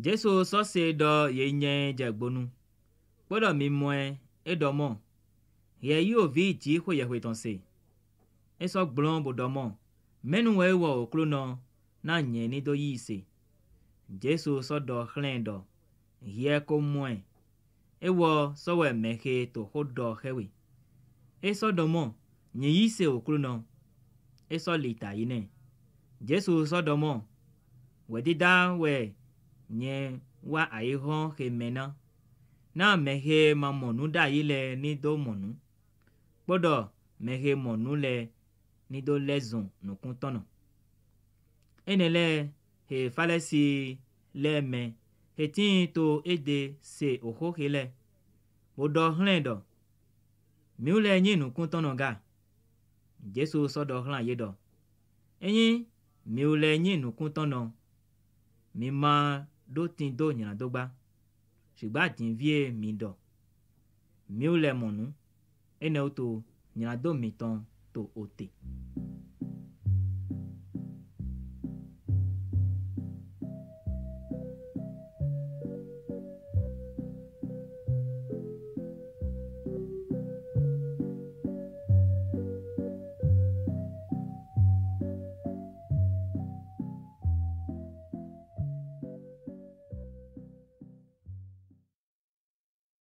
Wendagbe Johanu ton ota ao nugbo wenyi do hlan mi mende pepe ke ma bio akpo lengbo ton me gbon hon gboji sigba heji gbon aleho devo ajoto dewo ewo podo hwe beto sigba mehe bio eme gbon hon gboji ewo lengbo hoto lengbo le tonde ewo lowe honje de to hunhuna lengbo le so se ogbe ton ewo so yiro onyi lengbo eton leton bo so plan ye jegbonu wenena ehen eton titi le jegbonu eyi nukan na ye lengbo le so hodwe na ye yan ogbe eton wutu jono we ye ma na hodo sigba bona hon yi son ede na ye ma yan ogbe ojono leton wutu olo hewe Jesu do hlan ye sigba ye ma tun etewe onu he do hlan ye nelenyi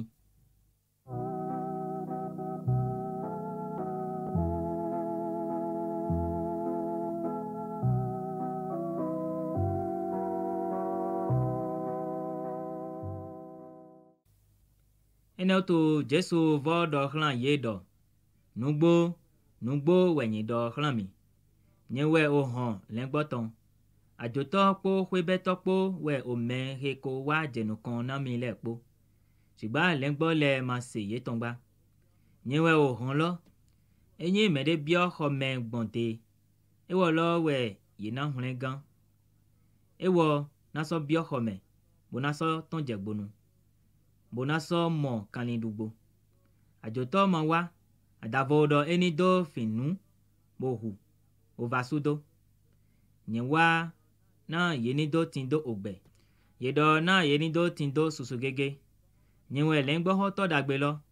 Lengbo hoto dagbe ze ogbe eton dayi na lengbo le. Ewo kenyi pakanode. He manyi lengbo hoto de. Mehe ton titi lengbo le manyi. Emo oklaja. Boso jo lengbo le dayi. Bo honyi. Okla so wule ye. Boso vunvun lengbo le pe. E honyi. Na pakanode we wo utu. E ma so hokpon na lengbo legba. Nyewe lengbo hoto dagbe lo. Nye sonyon lengbo she titile. She titile sonyon mi. Idodile oto nyomi do. Bo nye sonyon oto. Nye ze ogbe she li ayi na lengbo le. Bodo nye sotindo lengbo devo. He manyi akpo kemeton. Yewe nye maso gan no manhen waga. Ye na so se ogbeshe. Akpo dokpo we nanyi. Lengbo hoto dokpo. Ene uto we oto nyi wanami. Na nye ze ogbeshe li ayi utu. Na nye ni dovo eyi. Mende ma yi son degba. Shigba nye ze li ayi de desi. Nye tindo ojroje na do ze li ayi. Boso tindo ojroje na do vo eyi. Osen hewe nye ko moyi son oto shede. Kiklan de so votin to ju le shen na oho hele utu. Omesusu to yeme sodomo. Ewo tindo aovide. Nulu no sowe. Eto to we mito oho etonse. Mede vole domo. Ehele manyi oho me tindo aovide tongba. Be aovide sogan hun nukun tonon leton.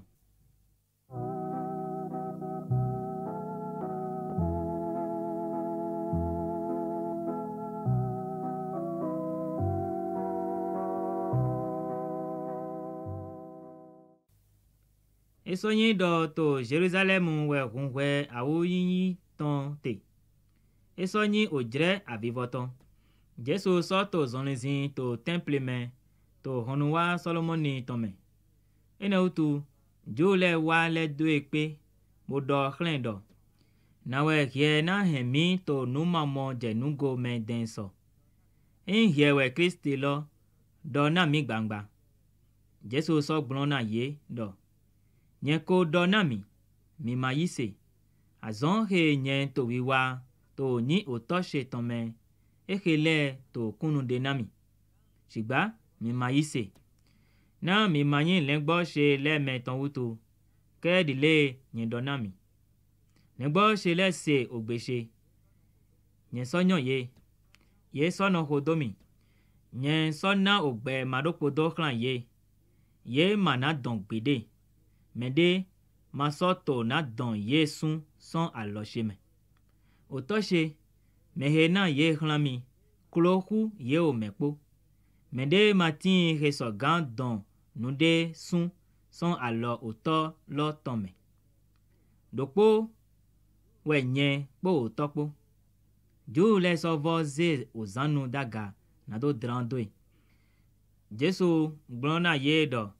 Azon dagbe susu we nye yihia mi son oto de. Ete to azon nele me we mi to zanu drando mina. Jo le so glone do. Miule mato zanu drando we na azon dagbe degba. Shigba na nuzinsan. Podo hie he nyi gbeto. Yi dewe do basi ji ko ye kwe utu. Jesu so glona ye do. Be ye mawula to sen mi tome do. Nye do. Ye kwe we mi. Enyi eyiro ye mehede oho ji ho ye kwe ton wale do. Yehwe. Podo owewe lo maso ganye hihen gbagba. Be mi sodo na ewo ton mehe oto clan do wiwe. Boso do clan aihon mendo. Hie to nuzan. Nanye do ovi ti Yehwe ton wenye utu. Enyi nye ma wa azon oto she ton le. Mi yi mi se blo. Shiba enyi nye basi ye. Enyi mi ma yi mi se. Mi bo yi azon lese. Na mini do nyue. Boso tun do. Oto tin to nyeme. Podo nye to tome. Yeso vodin na do wule. Ewo so tegbonu yi son alo ye tome. Eso vo goyi Jordani godo. Fie Johanu to bibatizi te to wewewenu. Fine we nono. Men susu so wa ede. Ye domo. Johanu nugbo ma basi ohia degba. Shigba nuhe Johanu do na dawe heton lekpo we nugbo. O men susu so yi se to fine.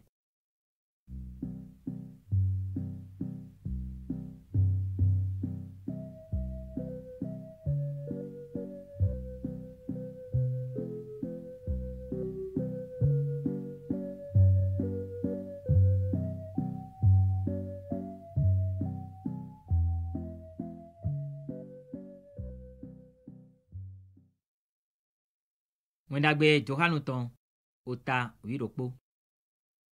Dawe denye autu zonon dinvie Lazarosi betani ton son oto Malia po no vinyonu eton Malta po tome.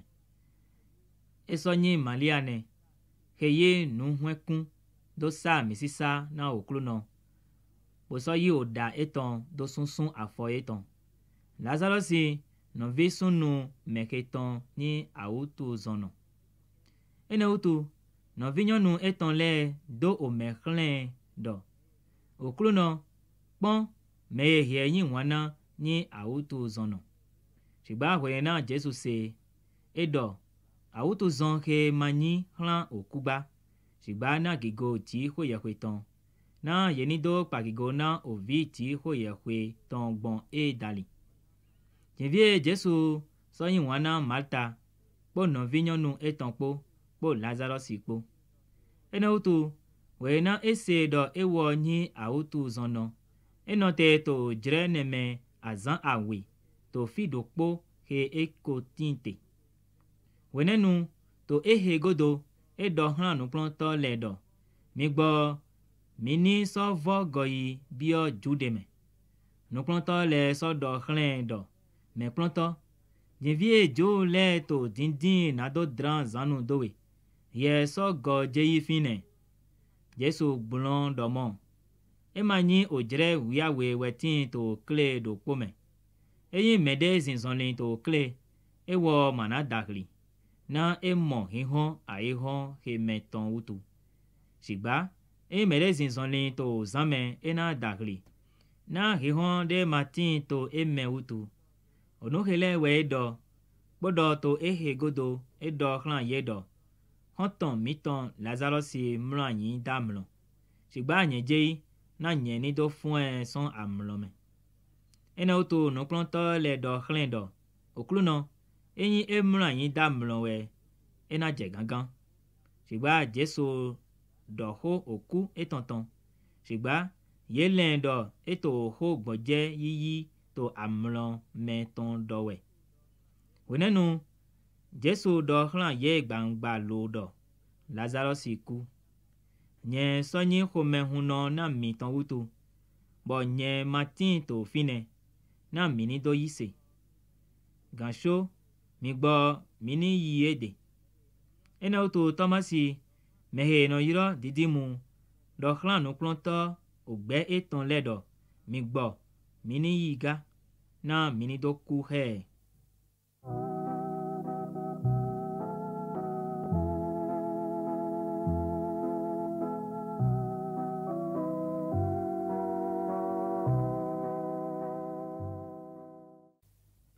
Mowe Jesu wa. Emodo yekote do oyokwe lo me azan ene. Jinvie betani dans c'est pas Jérusalem y stade forton. Mais soso son Dieu les mains wa Martha ko Maria ko de nado wiwe to na ye bon no visunu ye tonton dali. Ene utu wena Martha se do Jesu ja eyi bo pe sigba Maria si anyi to kwegbe. Ene utu Martha do hlan Jesu do oklo no en ye ko tin to fi no visunu she madoko kuba. Kodo ye do jinvie nye nyue do onu de pepe ye kambia son ji ho ye de ji ho ye na nawe. Jesu do hlan do no visunu towe na sofon. Martha so do hlan do nye nyue do e na sofon to fonson kume to azan podogbe. Jesu do hlan do nye we fonson ku po gbepo me yi mi se enye ku e na sotin to gbe. Me sotin to gbe mo yi mi se manaku gbede. Ye hese. Eso do hlan do mo we oklu no nye ko yi se do ye we Kristi lo o vi ji ho ye ton meheja ayi home.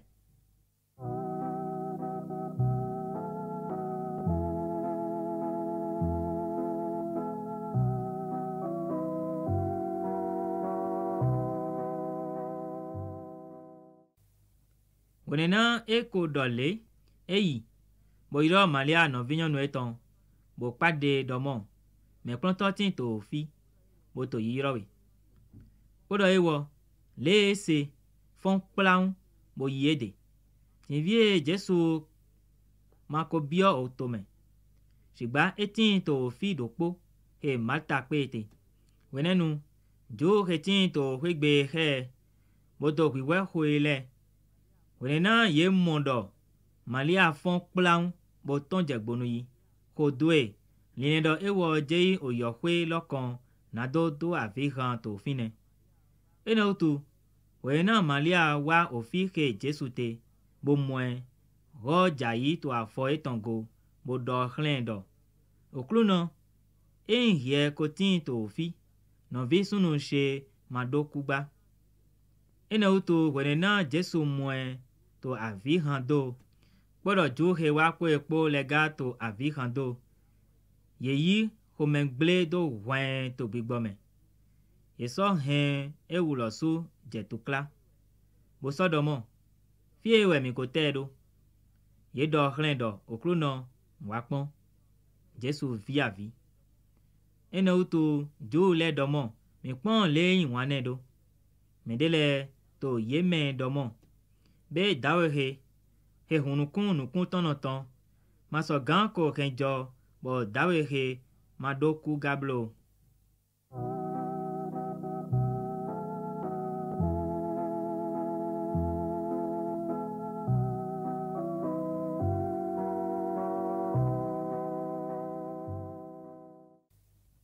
Ene utu Jesu yi homengble do voe wan to edeme yi oyohwe lokon.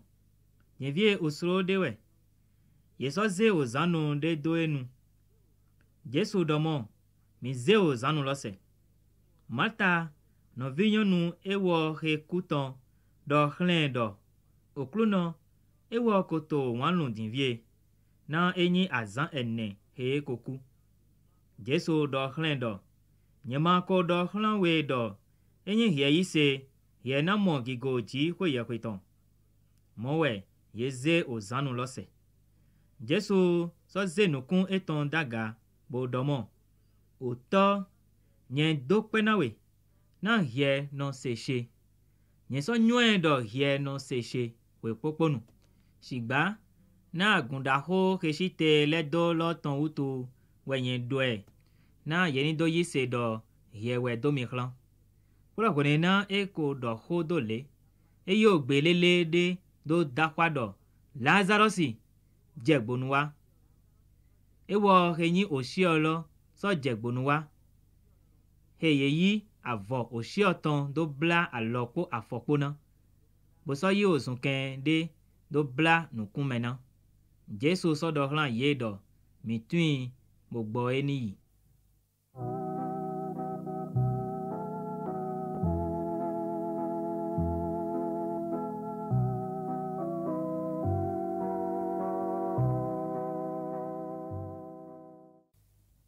ene utu men susu son ju le men he wa maliade bo so mo onu he Jesu wale yi se sigba medele to ye me yi fale sile de bo do onu he Jesu wale na ye ene utu ogan ye kweno leton po fale sile po iropli bo domo ete wa we mite na dawe he to ohia susu basi mi jo edo o mekpo wena yi se lomu tole na so wa yi oten po akota miton poga dokpo to yeme mehe no iro kaifa henyi ye kweno daho to kwelome do hlan yedo mi ule manyo onu de pepe mi ma so lendo eje na mi do o me dokpo ni ku na gbetole na akota pete manado don edo ehe emanyi na edegba sigba le enyi ye kweno daho to kwelome edo do da yido Jesu na ku na akota lo emanyi na akota lo kede sigba do eni do be ovi ji ko ye kwe ton le pli dodopo he ye vunvun pele mowe so azan lo gbe we ye ko yi ko na me na ye ni do wi ene utu Jesu ma so zinzonle to gbangba to ju le memba sigba e fon yi son fine bio oto ke sepo zungbo me dali yi oto da hode me ke ye no yo Efraimi fine we no po no pronto e ton lepo jenvie ju wa yi ju le ton tin to yake o men susu so ton son oto lo me bo ke ji yi Jerusalem jenu kona ju wa yi lo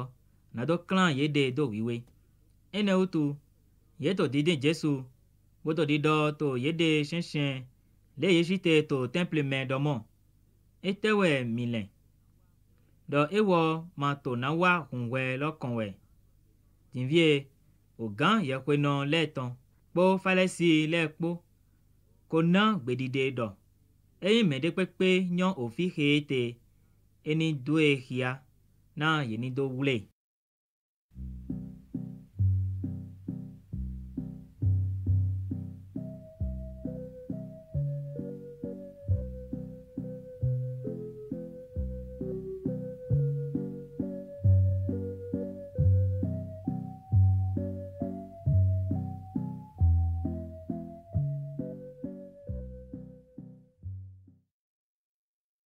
Mwendagbe Johanu ton ota wiyawe ene utu azan shidokpo jenukona juwayi lo Jesu wa betani fie Lazarus ite me Jesu fon son oshio leme mowe ye basi ndudu tenu ton de to fine mata soto izon yi sigba Lazarus ni dokpo to mehe jagra to tafoji po ekpo leme ene utu Maria yi ojreka no sisa na di tonde akwa gegenu boto sisa do afo Jesu tongo bo yi oda eton do to afo eton sunsun oholo sogo na onwa no sisa loton sigba dokpo to no pronto eton leme Juda Iskarioti ovisunu Simoniton mehe na de hia domo etotu we ye masa no sisa he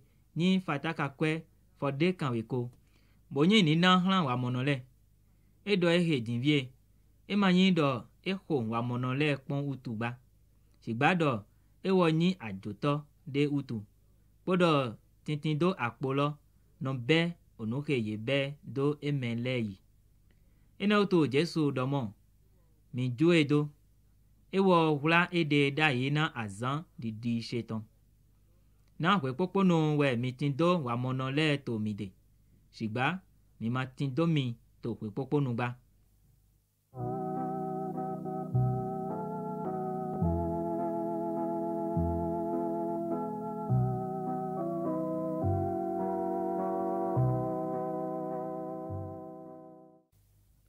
ene utu o men voto le son ju le men nyuen do etin to fine yewa emayin Jesu ton utu kedegba sigba Na yeni do mon Lazarus siga, meke ewo fon son oshio leme. Shigba, ogan yekwe non leton, yi hona me na ye ni do hu Lazarus siga. Na ewo ton utu, we ju susu do yi, boso yi Jesu se.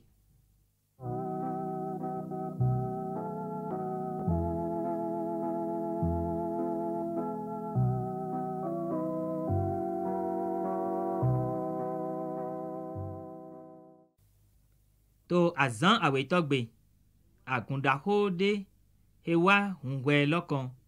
Wenena yese do Jesu ja Jerusalem, yi o dema, bo tonje gbonu yi, na dokpe, bo to akwa dodo, o zana, donano we ewo heja to ni okluno tome, edo akolu Israeli ton lo. Pero Jesu, mimo kete vude, esi anye do eji.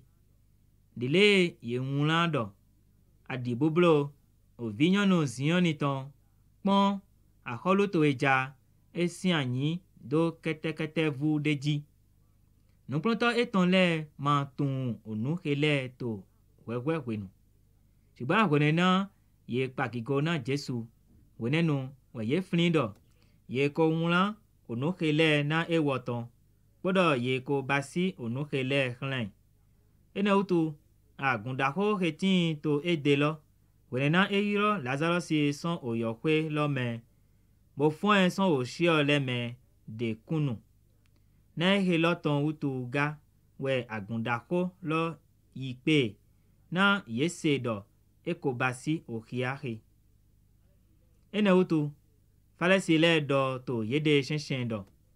Mimon le mima so gan hu gan to nunde pepe medo. Pon, aihon le po, weto yi hodwe.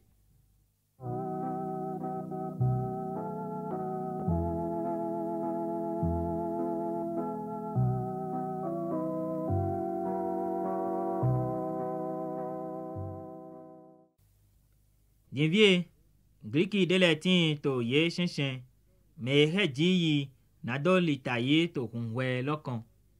Ene utu, ehele wa Filipide, ehetin son Bethsaida, Galileton, boto kikan biedo, medaho, midro Jesu namo. Filipi so wa, udo na Andre wa ko Filipi ko, yeso do na Jesu. Jesu so gbon na yedo, o drelo wa, na yenido pagigo na ovi petoton. Nugbo wenye do klami.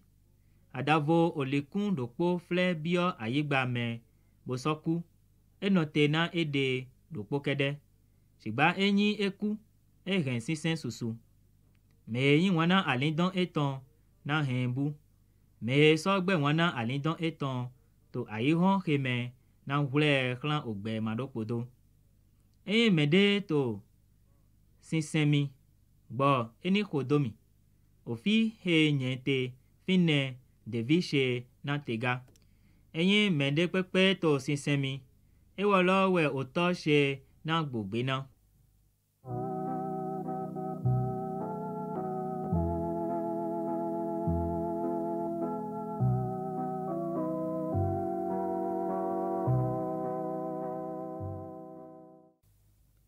Dienvie we ye to klado alidonshe. Be ete we nyena do. Uto, unlemi ganson o jrehe me. Shigba na ihe loton utu, we nye waje o jrehe. Uto, pagigo na o nyitowe. Ene utu ogbede son o lome wa domo. Nyeko pagigo na. Bona so vo gigo pane. Ene utu, agunda holo ke shite to fine. Bo se le. Do osonye wan. Medele do, angeli de ko do ho hlen. Jesu so blon, bo domo. Ogbeke ma wa na nye utuba. Shigba, na mile utuwe. Dienvie we wedida aihon ke ton dewa. Dienvie we ye na nya ahovi aihon ke ton je gbonu. Podo nye, ye zemi daga son ayigba. Na don gbeto le po klante.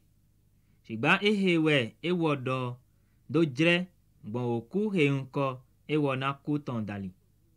Ene utu agunda holo blone do. Miko se son o seme do Christi na non kakadoi. Na we hie do do. Ye ma so gan no maze o vigbe toton daga. Menu we o vigbe toton he. Ene utu Jesu so do hlan ye do. O jere vude dogo we hihon tin to mime. Mi zinzonle wone na mi tin do hihon. Na zinvlo ma na do plami. Na mehe to zonle zin to zinvlo me ma nyon o vihe jei. Wone na mi tin do hihon. Mi ni yi hihon se. Na mi ni do nyi o vi hihon ton le.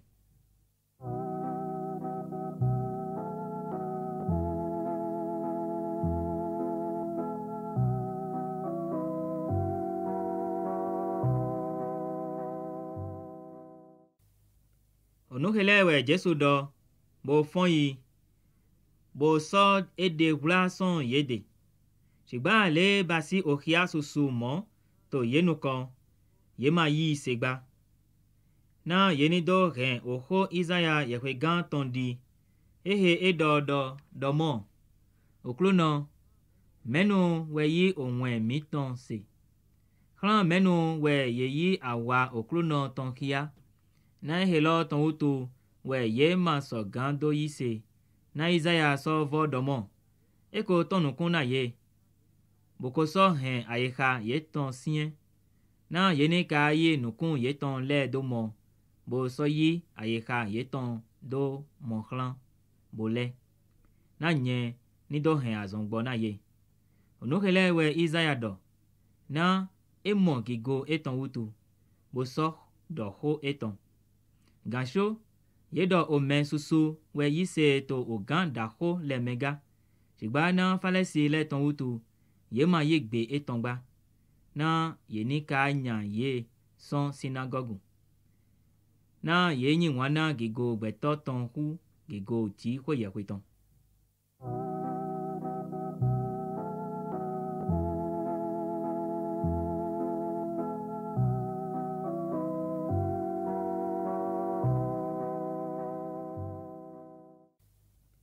Jesu so dakwa bodomo.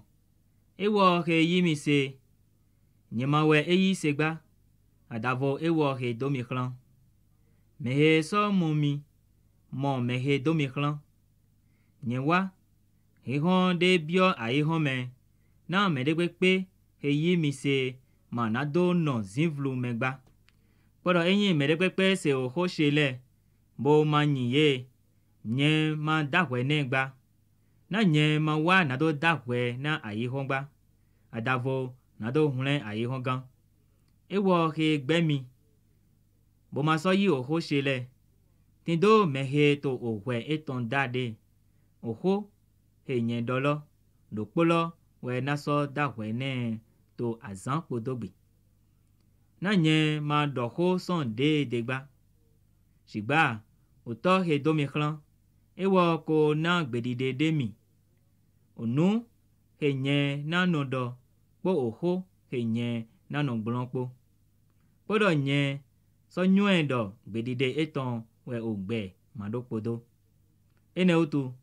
Onu he nye to di do le de pepe. Ye do di le oto do hlami do. Mowe nye to di do.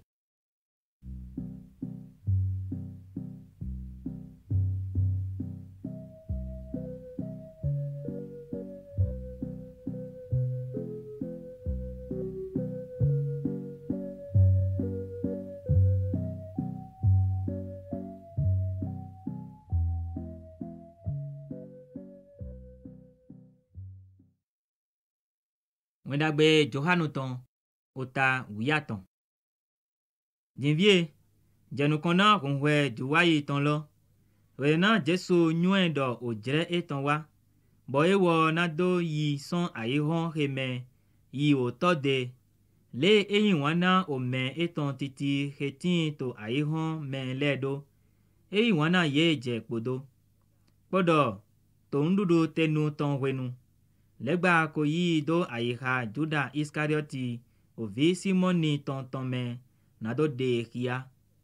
Le Jesu nyuen do. Oto ko yi onule popo do alo etome. Poro ti ko ye kwe dewe e jegbonu sanwa. Boso jeyi ti ko ye kwe de. E fon son dudu tenu tonkan. Bode awu eton do akpadopo. Eso yi duku de do black baja na ede. Wenenu, ekon osin do shikleme. Boshe na do to afo. Nukmonto eton leton klo. Poro na do to duku. He edo black baja yi do to sun ye. Mo ewa Simoni Peter de. Peter so do chlendo. He to afoshe klowe okluno. Jesu so blon bodo chlendo. Onu he nye to iwa. He ma nyue jiviegba. Siba he na nyue to godo. Peter so do chlendo. He manaklo afoshe gbede. Jesu so blon nendo. Enyi nye ma klowe. He ma tindo temende to de. Simoni Peter so do chlendo. Emanyi afoshe kedegba okluno. Sigba aloshe po tashe poga. Jesu so do chlendo. Mehe ye klo ma din kudo yini klo afo eton. Sigba ewe to fi popo. Mi ulewe. Sigba emanyi mi o me poga. Na ekonyon mehe na de hia. Ene utu we domo.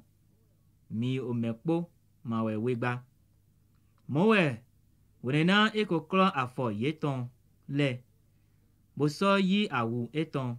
Bo jagla. Edo hlan ye edo. Be minyon onuhe nyewa hlan mi. Miule to yiro mi do meklonto. Boto yiro mi do okluno. Mi do dagbe. Na mowe nyenyi. Ene utu. Enyi nye mehenyi okluno miton. Boso nyi meklonto miton klo afo miton. Eso je na miule nino klo afo minozo tonga. Na nyeko na ohiyami. Na minido no wa dile nye wa chlamido. Nugbo wenye do chlami. A fanume ma kloku okluno etongba. Kodo ome do chlan ma kloku mehe do e chlangba. Enyi minyon onukele. Donano we mi. Enyi mi basiye. Nye mado mi omekpo tongba. Nye nyon omehe nye dele. Sigba na yeni do gen owe di. Mehe tonudu hemi koze afogben eton daga do die. Jinvie nye do chlami. Wekpo ena do jodo. Wonena ekojo. Na minido yise do nye lowe. Nugbo wenye do chlami. Mehe yi ome dekpekpe henye do hlan eyi mi. Mehe so yi mi eyi mehe do mi hlan.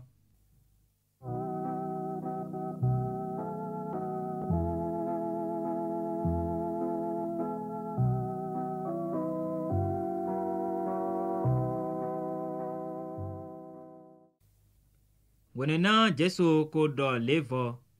Ye hen jetu kla to bigbome. Eso de kunu bodomo. Nugbo wenye do chlami. Do dokpo miton na demihia. Nuplonto le to yeno zokpon. Boto ho mehe ton e do ha. Mede jagla to akon nu Jesu ton. Dokpo to nuplonto eton leme. Me Jesu yi wana. Ene utu. Simoni Peter mi alo chlen. Bodo chlen do. Do. Oho meheton eto di do na mi. Ewo. Dide chlan godo dole. Ewo kote. To akonu Jesu ton. Do chlen do. Okluno. Menu enyi. Ene utu Jesu sok blon domon. Mehe nye yi nudona. Wenena nye yi do sionu. Ewo lowe. Mowe. Wenena eyi do sionu. Eyi. Bonan hla Juda Iskarioti. Ovisunu Simoniton. To nudo lo godo. Wenenu we satani bio oho etome. Ene otu we Jesu do khlen do. Ehe hie to bi basi plaun. Jinvie me de pepe to tafoji ma nyon onuke ton utu edo. Ehe khlen. Na me de le to yeme lendo. Juda tindo akpo utu we Jesu do khlen do. Ho onu ke mi maso gano matindo le na kunkwelo. Kavi do eni na nude wa monole. Wenenu le ewo yi nudolo. Eton jagbonu yi to afodo poneji. O zame sowe.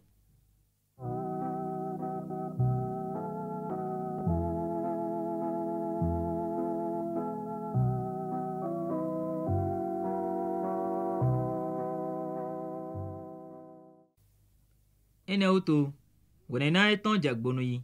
Jesu domo. Jinvie we ye pakigo na ovi gbetoton. Yeso pakigo na jikwe yahwe to ewome. Jikwe yahwe na pakigo na ewo to ede losume. Bo naso pakigo ne to afodo neji. Mi yokpo emi. Ojre vude me dogo. We nye tin to mide. Mina dimi. Ile nye do khlan jule do. Fie nye jeyi. Mi ma so ganwa. Mowe nye do khlan mi to jinvie. O sen yoyo de we nye na khlan mi. Do mini yi wana mi nozo. Dile nye yi wana mi. Na mi olega ni yi wana mi nozo. Mo ehe dale wegbeto le po na nyuen do. No plonto she we mi. Enyi mi ole tindo o wan yi khlan mi nozo.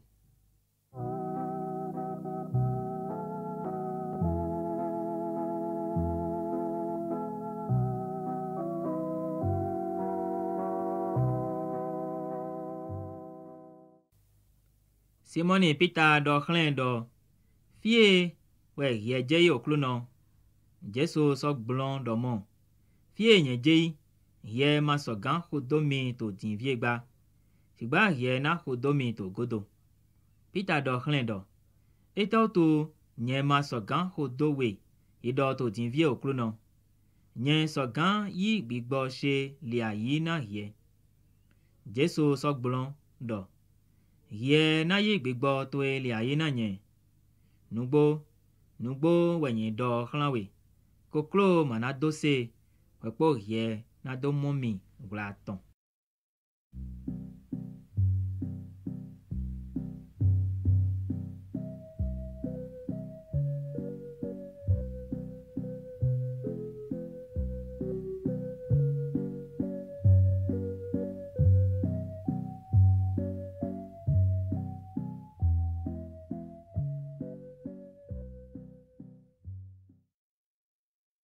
Wendagbe Johanu ton ota wiene.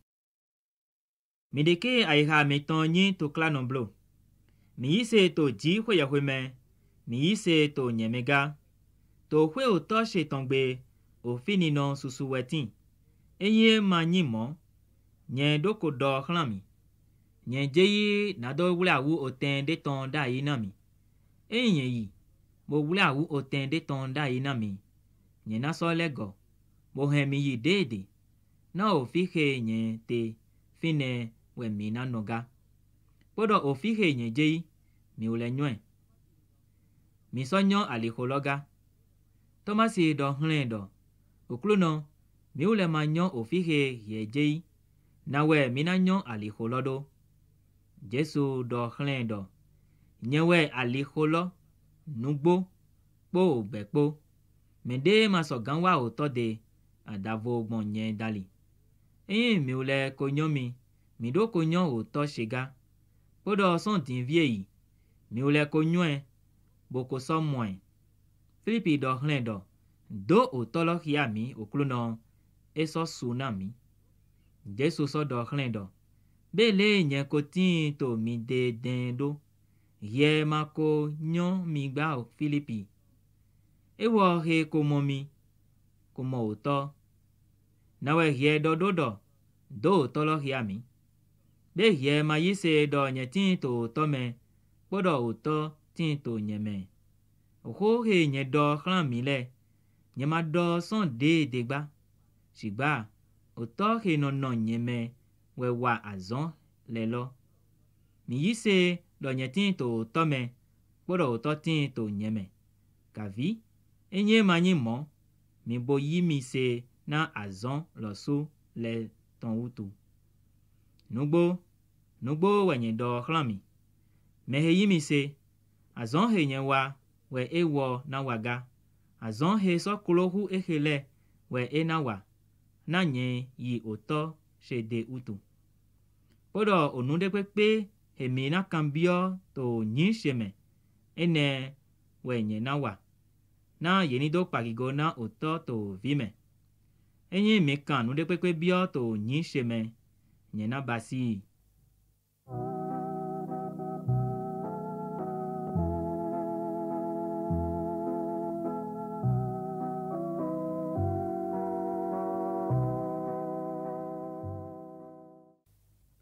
Enye mi yi wana mi bo nyi o sen shele. Nye na so hode hlan auto. Ewo na so na home jirado to de vomi. Na do, ewo ni do tin to mi de kaka doi. Edo gbigbo nugbo ton. Mehe ayi hon ma so gan yi. Na e ma mwen, mo e ma nywen. Shigba mi ule nywen. Na ewo no mi de. Bona so tin to mi me. Nye manajo mi do me de son aji no kongba. Nye so ja mi de. To gwenu vude, ayi hon mana mo mi ba. Shigba, mi ule mo mi. Na nye tin to gbe utu, mi na tin to gbe. To azan logbe, mi na nywen do nye tin to to sheme. Poro mi ule to nyeme, poro nye to mi me. Ewo he tindo o sen shele. Boso nyi ye, ewo lowe mehe yi wana mi. Mehe so yi wana mi, ye na yi wane son o to shede. Nye na so yi wane, bona so do de hia hlen. Juda do hlen, emanyi Iskarioti gba do. Okluno, ete weja jijogbe, bo hie, na do dewe hia hlan mi, bo emanyi hlan ayi hon. Jesu blon, bo do hlen do. Mede yi wana mi. Ena nyi oho shele. Otoshe na so yi wane. Mi na so wa ede. Bona so basi no ten mi ton to ede. Mehe ma yi wana mi. Ema se oho she. Na oho he mi se lo ma yi she. Shigba oto he do mi hlan tonwe. Onu hele we nye ko do hlan mi. To wene na nye to ni no he mi. Shigba we yi do tolo. He nyi gbigbo wiwe. Mehe oto na do hlan to nyi sheme. Ewo na plon onu le po mi. Bona so he onu he nye do hlan mi le po wa oflin mi tome. Jejoho we nye jo do mi de. Jejoho she we nye na hlan mi. Ema yin le aihon ko na mendo we nye na hlan mi do ba. Mi deke aiha mi ton nyi to kla no blo. Mi so dike enyi obu no blo. Mi se le nye do hlan mi do. Nye jei. Woso vo goja mi de. Enyi mi yi wana mi. Mi do ko jaya. Na nye jei oto de utu. Na oto nyi kiklo humi. Nye ko do hlan mi dinvie. Wekpo ena jo. Do wone na ejo na mini do yise. Nye mana do ho susu he mi bagba. Na ahovi ahihon ton lo wa. Ewo maso tindo nude to nyeme. Shigba na ihon ni do nyuen do. Nye yi wana oto. Podo dele oto na osemi do. Yedo mowe nye wado. Mi fon mi gbo mini yi son ofi.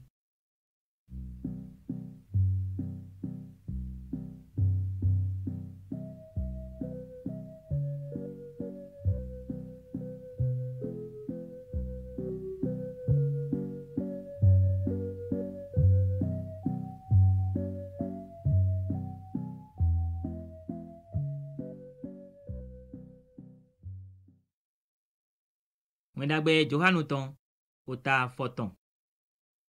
Nye we o 20 nugbolo, oto she we o glesi.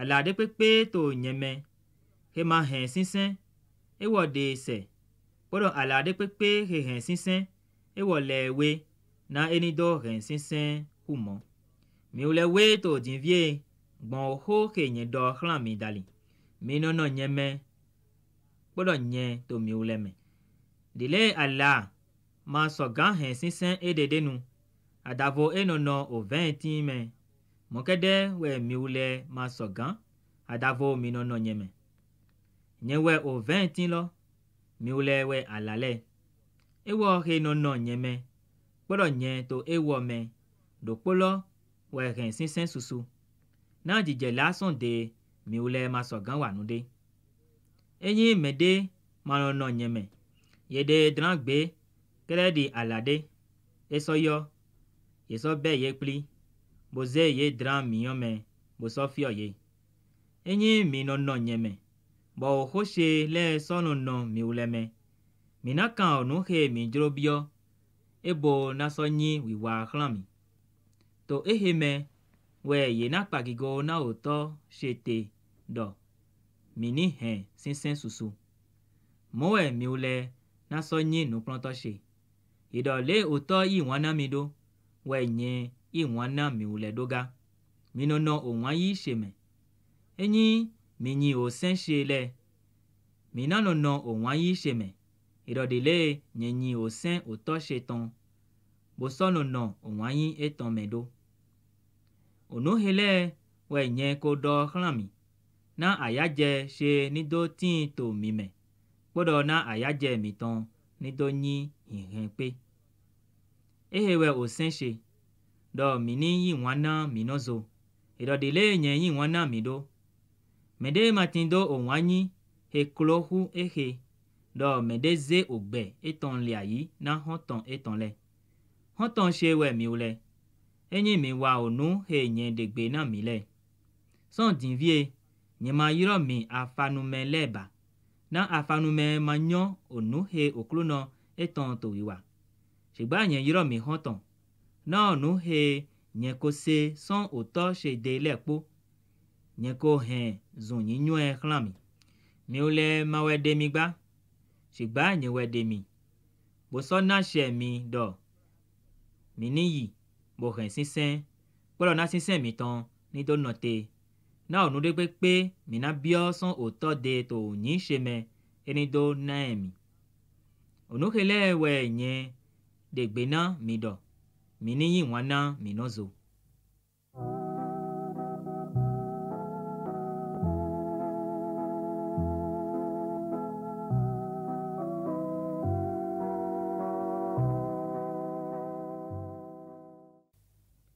enyi aihon gbe wana mi nyue do eko gbe wana mi wepo edo gbe wana mi enyi mi ule ko nyi aihon ton aihon na yi wana eton titi shigba na mi manyi aihon ton utu shigba nye ko de mi son aihon me ene utu we aihon gbe wana mi mini flin oho he nye ko do khlan mi do afanume ma klohu oklono eton enyi ye doho mekemi ye na so doho mekemi ulega enyi ye ko yi oho she hen ye na yi oho miton henga shigba onu hele po we ye na wa domi na onyi she ton utu na ye ma nyon ewo he domi khlan utu enyi nye ma ko wa boko do ho khlan ye ma do tin do nyina do shigba dinvie ye ma tin do vevenu de na nyina do ye ton ewo he gbe wana mi gbe wana oto shega enyi nye ma ko wa to ye shensen azon he mede ma wa ye ma do tin do nyina do gba shigba dinvie ye ko mo bo so gbe wana mi po oto shepo shigba ehejo na oho he ye nwran to sen ye ton me ni do di ye gbe wana mi matin ohwe hode shigba wona we idoto lo wa mehe nye na do khlan mi son oto de iro gbigbo nugbo ton mehe ton son oto de ewo na de kunu na mi ule na de kunu na mi ga Na mi kotin to de son wewe nu utu.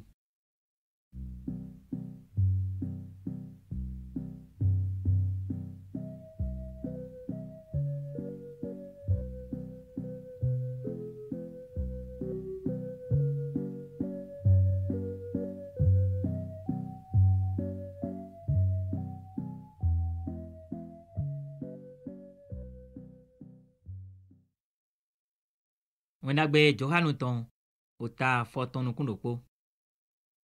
Onu hele wenye ko do chlami. Na ye ma nado hemi dagli. Ye na de mi son synagogue leme. Mowe o jereloja. Wure na medegbe pe hehumi. Na lendo eto sinsen basi hlanti hoyewe. Onu hele po we ye na wa. Na ye ma nyon oto. Ye ma so nyomi utu. Sigba onu hele we nye do chlami. Na wone na o jire ye ton wa. Mini do flin ye. Le nye ko do chlami do. Nye ma do onu hele chlami. Son wewe wenugba. Na nye tin to mi de utu. Sigba dinvie nye jeyi. Ewo he do mi chlande. Medekwe pe maso kambio mi to mi medo. Fie we ye jeyi. Sigba na nye do onu hele chlami utu. A obla go a yeha mi tome. Gansho nugbo we nye do chlami. Etin je na mi do nye ni. Na enyi nye mayi. We do tolo mana wa mi degba. Sigba enyi nye yi. Nye na dwe chlami. Bodo ewo. Wone na ewa. Ena gble kwe do a yehon to agojije nye na do tome. Do ton po weda ton po. Nye na do ton. Na ye ma yi mi se utu. Do ton na nye jei oto shede. Bo mi ma na mo mi ba utu. O weda ton na ye ko da kwe na a hovi a yehon he ton utu. Nye gbe so tindo onu suso na do chlami. Sigba mi ule ma sogan hen ye to din viegba. Sigba wene na ewo bigbo nugbo ton wa. Ewo na plan mi bio nugbo le pome. Na ewo mana doho son ede megba. Sigba onu de pepe he na se. Ekele we ena do. Ena sola onu heja jijogbe le pochlami. Ewo na pagigonami. Na ena de son sheme. Bona le chlami. Onu he oto tindo le po de pepe shewe. Ena utu wenye do. Ewo na de son sheme. Bona le chlami.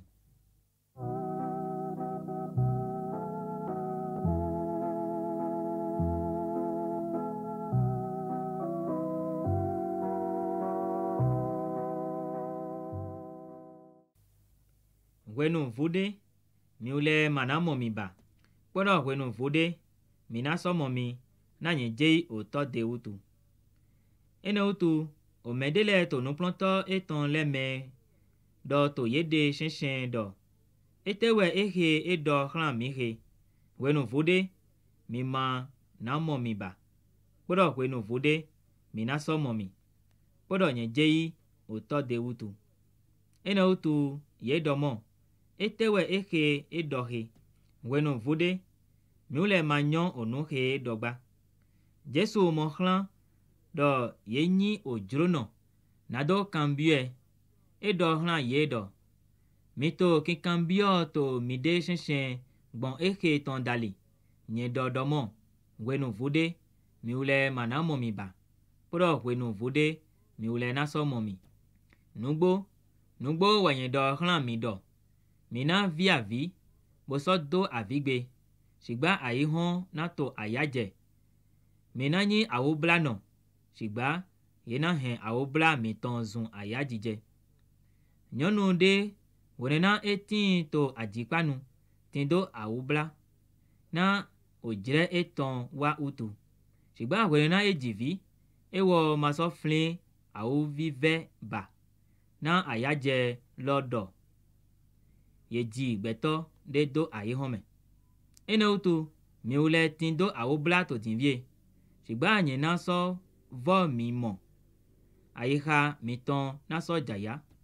Mende ma na so de ayaje mi ton so mi de. To a zanegbe. Mi manakan onunde pepe se mi ba. Nugbo wanyendo hlami. Enye mi na kan onunde pepe bio to otode. Ewo na yi na mi to nyi sheme. Kaka jedinvie. Mi ule ma ko kan onunde bio to onyi sheme gba. Mi kan bio. Mi na so moyi. Na ayajije mi ton ni dogo.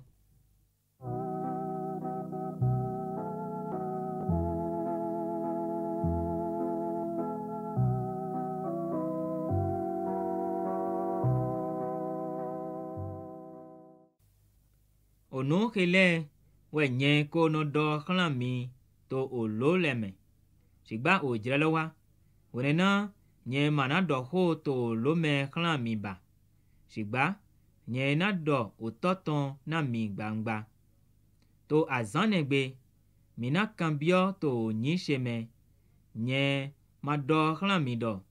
Nye na ve oto na mi gba. Na oto losu i wanami. Na mi ule i wanami utu. Boko so ise do ji hoyewe de we nye sonwa. Nye tonje gbonu son oto de wa. Bo wa ai home. Nye so jo ai hondo. Bo so je oto de. No pronto eton le do mon. Jinvie we ye do ho gbangba. Bo ma do olode gba. Jinvie we minuen do. Ye nyon onupopo. Bo ma so tinu wedo do mede ni kan onunde biowe. Bon eheme we miule yise do jiko yahwe dewe ye sonwa. Jesu so blona ye do. Be miule yise to dinvie. Dwa yego o jireloja. Moe ewa to dinvie. Do ye na vunvun mi pe. Dokpo mi ton do onu ede tonkan. Bona so jo nye dokpo da yi. Gansho. Emanyi nye dokpo gba. Na oto tin to de utu. Onu hele we nye ko no do hlami. Na mini do tin do jijoko to nyeme. To ayi home mina tin do to kla. Shigba mi deji nye ko gba kwan ayi honton.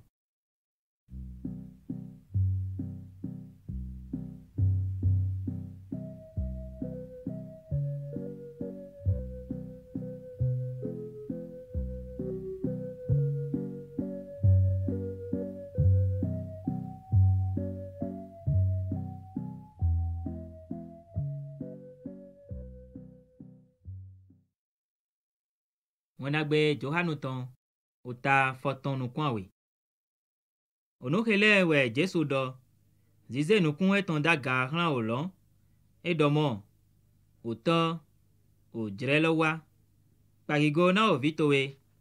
Na ovi lo nido pagigo na we. Ido dile ye na ashe to agbasaran le poji. Do nude pe ye ne. Ewo nina ogbe madopodo ye. Podo ehe we ogbe madopodo. Do ye ni nyon ye shokede ji hoye nugbo. Podo ewo me ye dohlan. Iro Jesu Kristi. Nyeko pagigo na we to ayi home. Nyeko dotana azon he na mi na do walo. Jinvie otoe yi dewe titi do pagigo na mi. Pogigo lokpo. He nye ko tin do to dewe wepo ayi hon dojo. Nyeko do onyi to we hia o mehe ye na mi son ayi hon mele. To we ye so yi ye na mi. Ye ko so nyi oho to we. Ye ko nyue jinvie do. Mdekwe ke ye ko na mi dewe we eson. Na oho he ye na mi lekpo. We nye ko na hlan ye. Ye ko so yi ye. Bo so nyue reze do. Dewe we nye son wa. Ye ko so yi se do. Ye we do mi hlan. Nye hode na ye. Nye ma hode na yi hongba. Shigba na mehe ye yi na mi le. Na towe we ye. Podo towe we onu he nyi she lekpo. Towe lekpo so we she. Ye soto gigo pana mi to yeme. Jinvie, nye ma so tin to ayi home ba. Shigba ehele tin to ayi home. Nye so jadewe. O to wiwe. Vula yehe ye yi na mi le to nyi dewe tome. Na yeni do yin dokpo. Ido dile mi ulete. Wene na nye tin to yede. Nye vula yehe ye yi na mi to nyi to eme. Nye so ho ye. Dokpo son yeme madon. Adavo visunu vivaton. Na o wewe lo ni do nyi didi. Nye vie nye jadewe. Onukhele we nye do to ayi home. Na yeni do tindo ayajije she to gigome to yede me. Nye kona oho to we ye. Ayi hon so gbe wana ye. Na ye manyi ayi hon ton utu. Ido dile nye manyi ayi hon ton. Nye mabasi o kambiodo. Ye ni do for ye son ayi hon megba. Shigba do ye ni hula ye son o nyirame. Ye manyi ayi hon ton.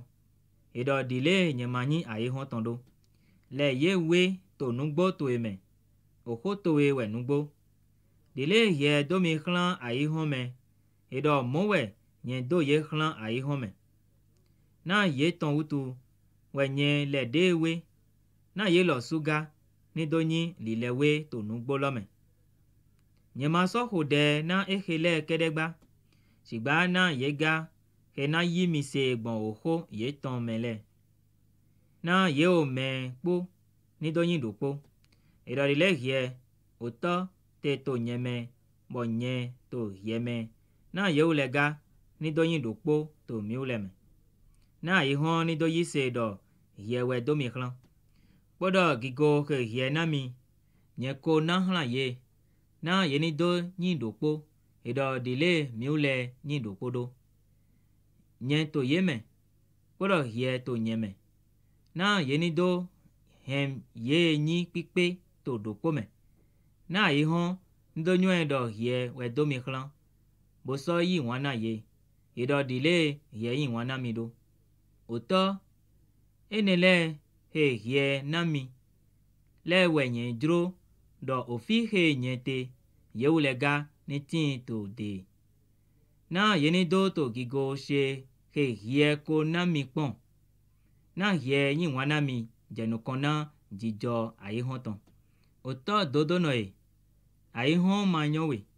Shigba nye nyowe. Ehele so nywe do ye we do mi khlan.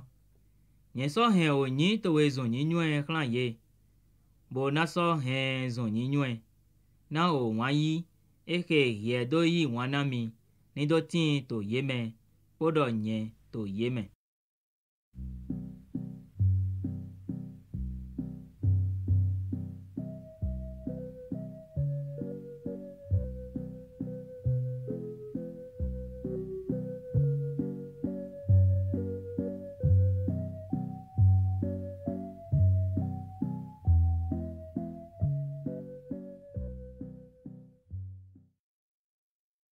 Wenagbe Johanu ton. Uta fotonu kwanton. Wena Jesu ko do oho hele. Eton jagbonu yi. Ponu plonto eton lekpo. Yi oto. Kedroni ton godo. Ofi he ojikpa de tinte. Ehe me ebio. Ponu plonto eton lekpo. Juda. Mehede hia. Nyo ofi loga. Na wepoponu we Jesu no ye fine ponu plonto eton lekpo. Wenenu Juda. Wena eyi àwọn pado po. Po àwọn gan lekpo. Son o gan ye kwenon le ton. Po falesi lekpo de. Wa fine. Ye po miyon gban po. Po zohan po. Po adanwa nu lekpo. Ene utu. Wenena Jesu nyon onu heja eji. Eton jagbonu yi. Bodo hlan ye do. Menu we mi ule to dindin. Yeso glone do. Jesu Nazareti ton. Jesu so do hlan ye do. Nyewe ewo. Judaga. Mehede hia. Tinto te to yede. Ene uto wena Jesu do hlan ye do. Nyewe ewo. ye jago igodo mo jai. Ene utu eso vo cambio ye do. Menu we mi ule to dindin. Ye so domo Jesu Nazareth ton. Jesu so gbon domo. Nye ko do na mi do. Nye we ewo. Ene utu enyi nye we mi ule to dindin. Mi gbo ekele ni. Na ye ni do hen o holodi. Ehe ewo ko do. Son enele he ye na mi me. Nye ma bu degba. Ene utu Simon Peter me tindo hi don esun bo hu afanu me ye kwe no da ho tonde bo san oto eton adusi ton dran. Onyi afanu me lo ton we Malchus. Ene utu Jesu do hlan Peter do yi o hitowe do akpame kofo he oto she nami be nyema na nui we.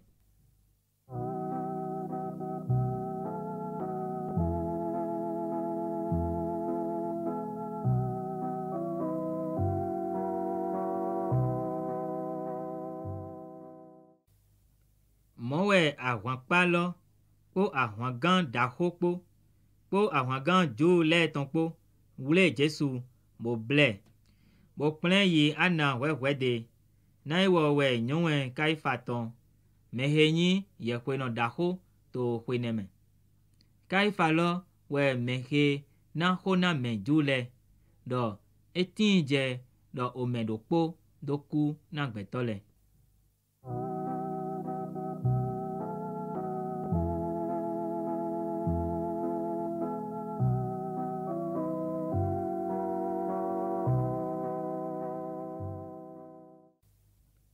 Simon Peter hodo Jesu mokede we no pronto de vode wa ome nyinwe ye kwe no daho ton we no pronto lo eso bio home he Jesu yi ohon ye kwe no daho ton me sigba Peter shite to hon gbogo to gbonu wenenu no pronto de volo heyin ome nyinwe ye kwe no daho ton je gbonu yi bo do ho hlan ewo heto honji ho bo hen Peter bio home. Ene utu ovinyonu he to honji ho do hlan Peter do be hie mayin dokpo to no pronto dawe he ton leme. Eso domo nyemanyi odegba. Jeve afanu mele po gan le po site to fine ye mehe flo miyon a kanton na ebasi a vivome ye to miyon hu Peter shite to yede moto miyon hu ga.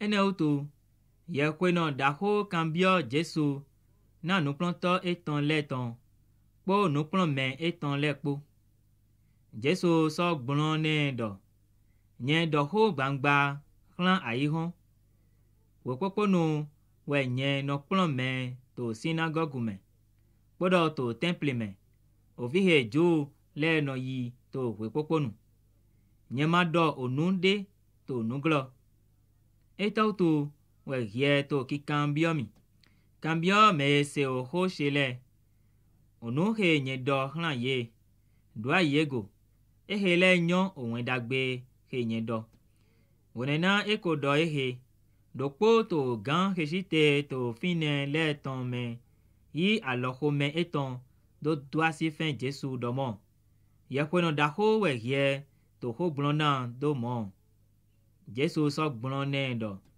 enyi onyran we nye kodo kunu de onyran loton sigba enyi dagbe we nye do be etautu we hie linumi ene utu ana doe hlan bibla ije kaifa ye kweno dahode.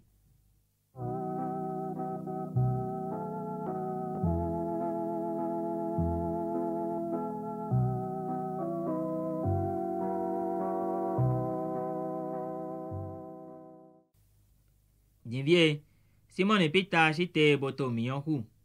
Ene utu ye do hlen do. Be hie mayin do po to no planto eton leme. E mo bo sodo mo nye manyi odegba. Do po to afanu me ye kwe no da ho ton leme. Me enyi henu me he Peter san oto na ton do mo. Be nye mamo we po ekpo to jikpa me. Ene utu Peter sovo mo afodo poneji koklo dose.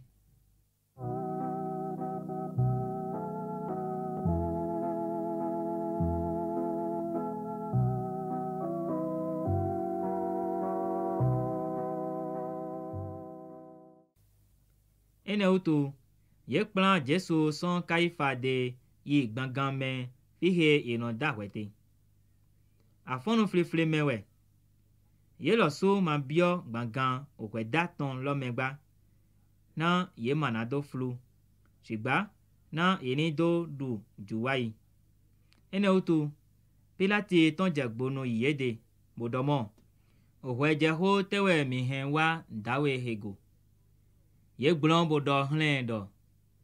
Enyi dawe he manyi onyiran wato de. Miule mado joe hlan wegba. Ene utu Pilati do hlan yedo. Milosu yi bo dahwe ne kredi osen miton. Jule so do hlen do mo. Ema je na mi bon osen dali na do humedegba. Na oho Jesu ton ni do di. Ehe edo do oku he unko enaku hia. Ene utu Pilati sovo gbangan okwe daton me bio. Bo yiro Jesu bo do hlen do. Be aholo jule ton we hie. Jesu so gblon do mo. Ye do ehe na dewe. Kavi mede doe na we gbonye ton dali. Pilate so gblon do mo. Jo dewe nye. Akota towe titi. Po gan ye kwe no le ton po. We jo we chlami. Etewe hie wa. Jesu so gblon do mo. Aholu she manyi aihon he tongba. Enyi aholu she konyi aihon he ton. Be awangan she le do huavun. Na ye manado jomi hlan jule. Shigba jinvie aholu she manyi son ofigba. Ene utu we Pilati so do hlen do. Be aholu de we hie. Jesu so gblon do mo. Hie do aholu de we nye. Hlan okpodo he we ye ko do jimi. Podo hlan okpodo he we nye do wa aihome. Na nye ni do de kunu hlan nugbolo. Medekwepe heyin nugboton se ogbese. Pilati so do hlen do. Ete we nugbo.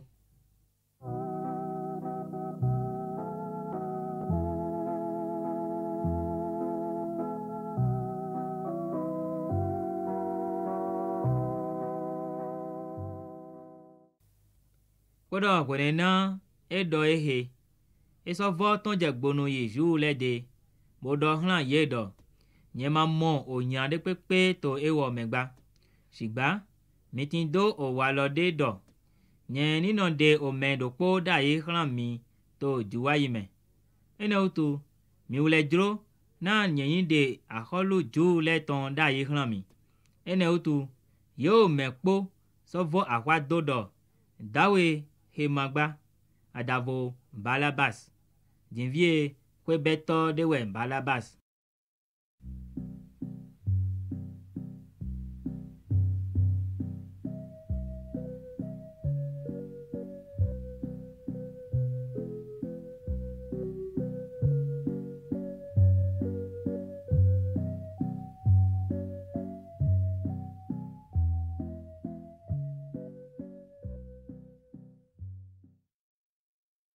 Mwendagbe Johanu ton ota foton nu kwene. Ene utu wenenu we Pilati yi Jesu bo kwe. Àwọn vikpe le solon o jegbakun ohun tonde. Bo yi shion otane. Bo so yi awu oge fiun me ton done. Bo domo. Oyinjra aholo ju le ton. Ye so yi alopaho me ye ton do doa si fen. Ene utu Pilati so vo ton jagbono yi. bodo hlan ye do. Mi pon, nye so hen jagbonu wa mi de. Na mi do nyuen do. Nye mamo o nyina do de to ewo megba. Ene utu Jesu ton jagbonu wa. Ye shion o jegba kun ohun tonne. Bo so do awu oge fun me tonne. Pilate so do hlan ye do mo. Mi pon dawe lo. Ene utu wonena o gan ye kwe no leton. Po gan le po mwen. Ye dakwa dagado. Kwe do satingo. Kwe do satingo. Pilate so do hlan ye do. Mi lo su yi. Bo kwe do satingo. Na nye mamo nyina do de to ewo megba. Jo le so gbonne do. Mi ule tindo o sende. Poro gbon o sene dali. Eje na doku. Ne wo ye de do basi o viti ko ye kweton utu. Ene utu kwena Pilate se o hohe. O bu di hu montalala. E so vo gbangan o weda ton me bio. Bo do hlan Jesu do. Fie we hieson. Sigba Jesu mana gbegbe blonde. Ene utu Pilate do hlan do. Ye ma do hode hlan mi. Be ye ma nyuen do nye tindo ashe. Na do hwewe do satingo. Bo so tindo ashe. Na do dewe do te. Jesu so blonde do mo. Ye ma do ko tindo ashe de. To jiegba. Adavo ye nawe son aga. Ene utu. Ewo he jomi hlan we tindo nyado koloku. Eheje we Pilate din na do de do te. Sigba. Jo le dakwa lele do. Eyin hie jo dawe he dai. Be hie mani hoton Cesali tomba. Medekwe pe he ye de do basi a holude. Jago do Cesali. Ene utu. Wena Pilate se oho hele. Ehen Jesu jagbonuwa. Bo so si anyi. Do ofin oweda tonji. To fi he ye no yiro do. Zanu tite. Sigba to gbe Hebrew tome gabata. Eso nyi awowule. Juwa itongbe. To gan shiropoto jereme. Eso do hlan ju le do. Mi pon aholu miton. Ene utu ye dakwa lele do. De se. Kwe do satingo. Pilate so do hlan ye do. Be nyina kwe aholu miton do satingo. O gan ye kwe no le ton do mo. Mi ule matin do aholu de. Adavo Cesali. Ene utu. Wenenu we ejue hlan ye. Na do yin kwe do satingo.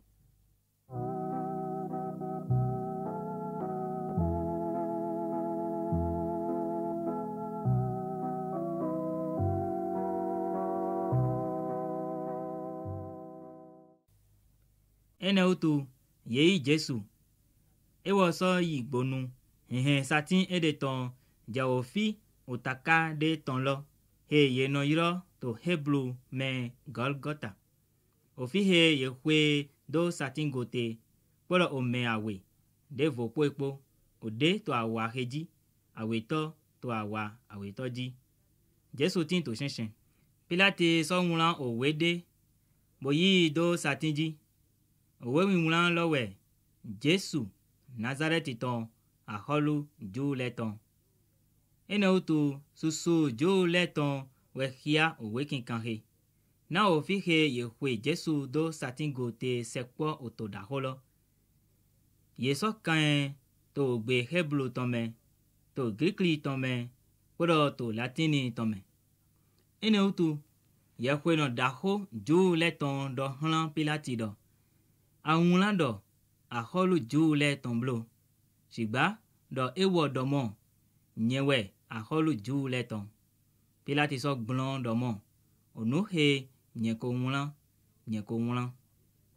Ene utu awon bi pele. Wenena ye kwe Jesu do satingo. Yi avo eton. Bo me do donu ene. Dokpo. Hlan awon bi pe dokpo. Kodo awuwe tonga. Awulo matido titoten. Ye loin son aga kakaido. Ene utu ye do to ye de shen do. Mi deke mi tremblo. Sigba mi do voeji me heton enanyi. Na ye ni do hen owewe di ehe domo yema avoshe to yede shenshen woso do ovo awusheji ene utu onuhele we awan vikpele wa o mendele shite to ofi he satin Jesu tonte ono eton po no vinyonu ono eton tonpo Maria asi Cleopasi ton po Maria Magdalene po ene utu wena Jesu mo ono eton po no pronto lopo mehe Jesu nyi wana shite to fine edohla ono eton do nyonu pon ovi sunu towe wenenu we eso do hlan no pronto lodo pon ono towe son o jre neme we no pronto lo ko plan yi okwe ede tongbe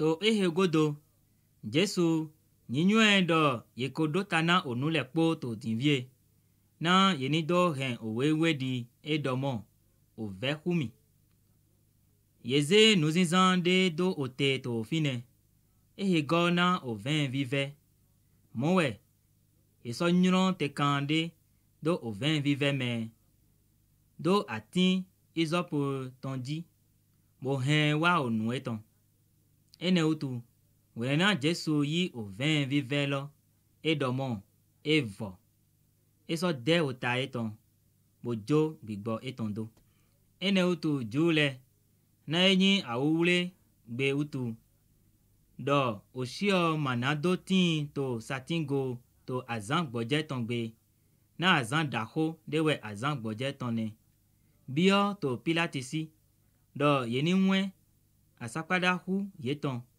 podo na yenido nyi zize se ene utu awon vipele wa bo nwe asagbara hu ome titanton po ome awe toton po heye kwe do satingo po epo le shigba wena ye wa Jesu de bo modo ekoku ye ma nwe asapada hu etongba shigba do po to awon vipele me yi ohwa bo so adaja mene afọdọpọ neji okun po sinpo sajegbonu podo ewo he moe de kunu nugbo sowe okunu eton eso nyue do nugbo we edo na miulega nido yise na ye wa onukele na ye nido hen owewe di ohu etonde mananyi gbigba owewe de voga sodomo ye na to pipon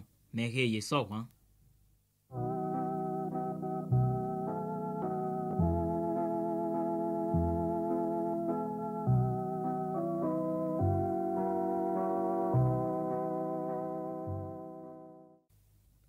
to no hele godo we Joseph alimate ton mehe nyi no pronto Jesu tonde shigba emanyi to gbangba na o ti ju le ton utu bio to Pilati de na enido ze osio Jesu tonse Pilati so de gbene ene utu ewa bo ze osio eton yi neko demi so wa finega mehe wa ede da yi to zame ehe ofluso zuya po alo epo ton wa eyi oje kanwe konko mowe yeze osio Jesu ton boyi ala do ble po nu hwekun po keredi le owalo ju le ton yin to osio didi ye ton me ojipa de tin to fihe ye hwe do satingote oyokwe yoyo de tin to ojipa lome eheme ye mate ome de pepe do gbede fine oye te Jesu do na awulezan ju le ton utu na oyokwe lo sepo talala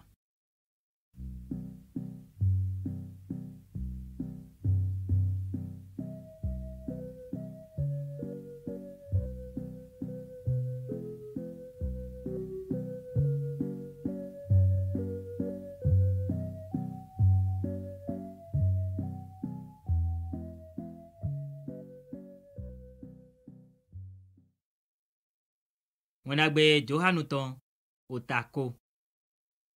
To a zantitan o segbe ton, to a fonu fliflime. We nan zinvlu po to a yi. We Maria Madaleni wa o yokwe lokon. We somo do ye koze o zanu se son o yokwe loji. Ene utu, ewo do wezun.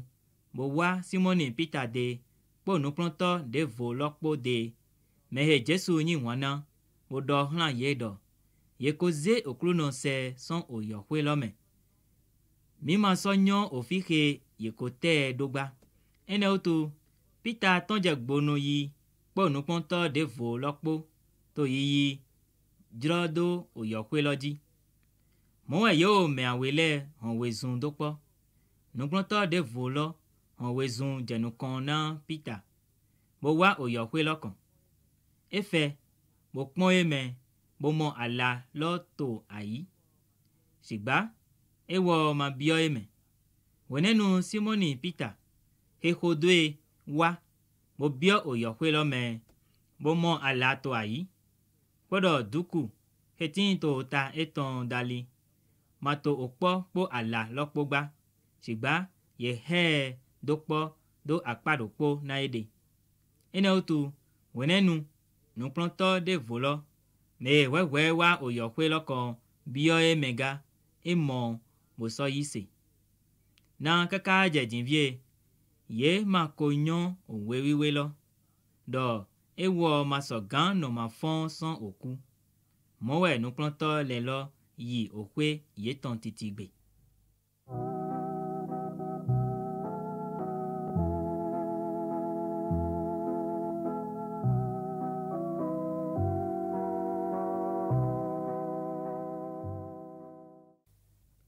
Sigba Malia achite to yokwe lokon to gbonu, bo to a vivi. Mowe, le to a vivi, efe, mo pon o yokwe lo me, bo mo, angeli awe, avowewe no si anyi, ode to ta dali, awe to a fo dali, to fike o shio Jesu ton mlanyite. Yeso do hlendo, nawe, eta tu ye to a vivi. Ewo so do hlan ye do. Na ye koze oklunon shese. Nye masonyon ofike ye te do utu. Wena eko dole. Ele ede. Pon godo. Momo Jesu to te. Emmanuel do Jesu wegba. Jesu so do hlan do. Nawe. Eta tu ye to a vivi. Menu we ye to dindin. Elen do opakoto lowe. Eso do hlen do mendaho. Ye koze son ofi. Do ofi he ye te do nami. Nye na so ze se. Jesu do hlen do Maria. Ewo so lede. O do hlen do laboni. Nyi me pronto. Jesu so do hlen do. Ado alo ogo eblo. Na nye Makoko ji oto she degba. Shigba yi memesunu she lede. Bodo hlan ye do. Nye heji je oto she po oto miton pode. Polo ji hoyewe she po ji hoyewe miton pode. Malia Madaleni wa. Bodo hlan no pronto le do. Nye komo okluno. Podo le ewo kodo onu hele hlen do.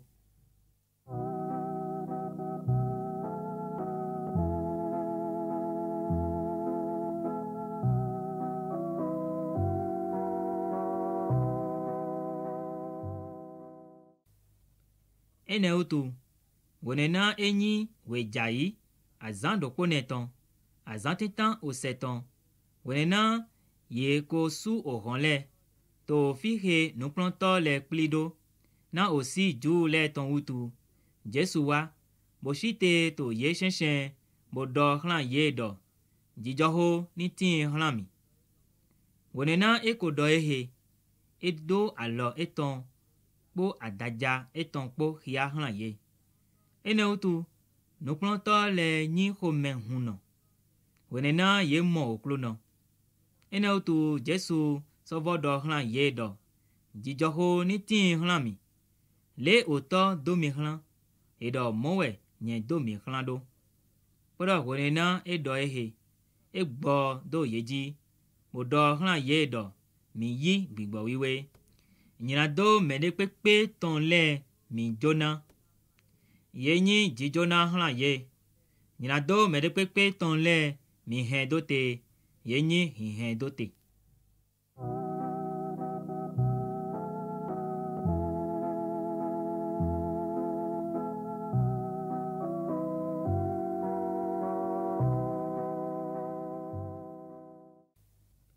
Shigba Tomasi. Dokpo to men wiawe leme. Ke no iro didimu. Matin to yede wena Jesu wagba. Ene utu. Nuklonto hekpo le do hlen do. Miule komo okluno. Shigba ewo do hlan ye do. Adavo nyemo akpa. Ohun ganton to alo etome. Boso yi alo viye she. Do akpa ohun gan le lo tome. Boso yi alo she. Do adaja etome nye mana yise. To azan shian tongodo. Nuklonto eton le sovo tin to home. Tomasi tin to yede. Jesu wa. Leo honle to susu. Boshite to shenshen bodomo. Jijoho ni tin hlami. Onenu we edo hlan Tomasi do. Yi aloviye ye to ewa ofi. Bokpon aloshe. Boso yi alo to ewa ofi. Bo yi do adaja sheme. Ye nyi ma yi se no blo. Shigba yi se no. Tomasi so glon bodo hlen do. Okluno she. Di kwe she. Jesu so do hlen do. Tomasi. Na ye momi wutu we ye yi se. Do nanon we ye he mamo bo yi se le.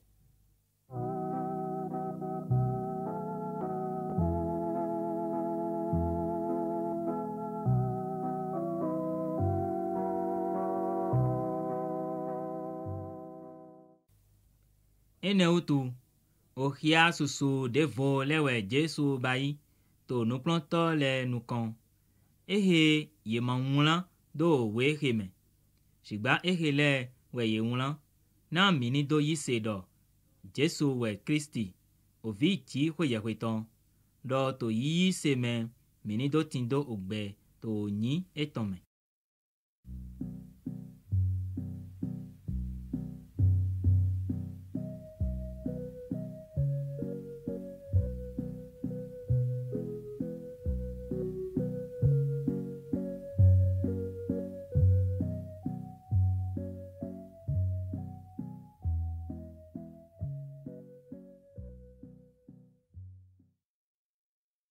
Wendagbe Johanu ton.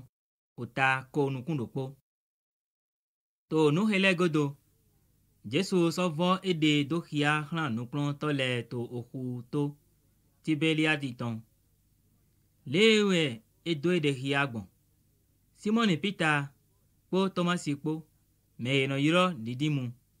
Po Nathanaeli Kana Galile me ton po. Po visunu Zebede ton le po. Podo awe devo sonu plonto eton le me tinto po. Simon Peter do hlan ye do.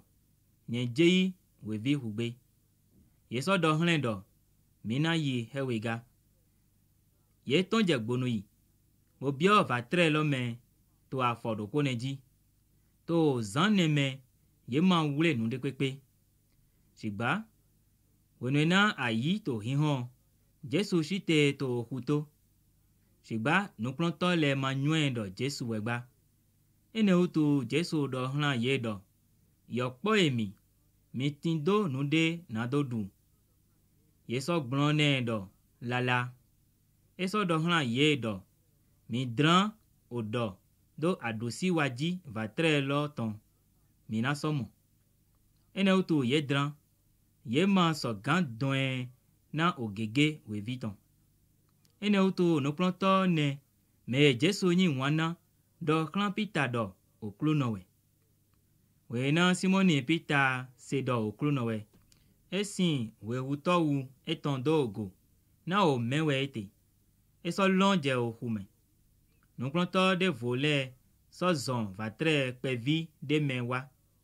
na ye ma den do age sigba eso awagba fode boto odo lodon po kwevi lepo mowe wenena ye wa age ye mo miyokan to fine ye te wevi de do eji po akladepo Jesu sodo hlan ye do mi yi vude to wevi he mi wu jinvie le mewa ene otu Simon Peter heji yaga bo don odo je age ego na wevi gbogbo kene ewe shianwe le Yesu so odo lo matren Jesu sodo hlan ye do mi wadunu medepepe to nu pronto le me ma ha na do cambie do menu we ye na ye nyue do klono we Jesu so wa bo yi akla bo yi na ye mokede we viga jinvie we wla tonto bo Jesu do ede hia hlan nu pronto le to godo e fon so o shi ole me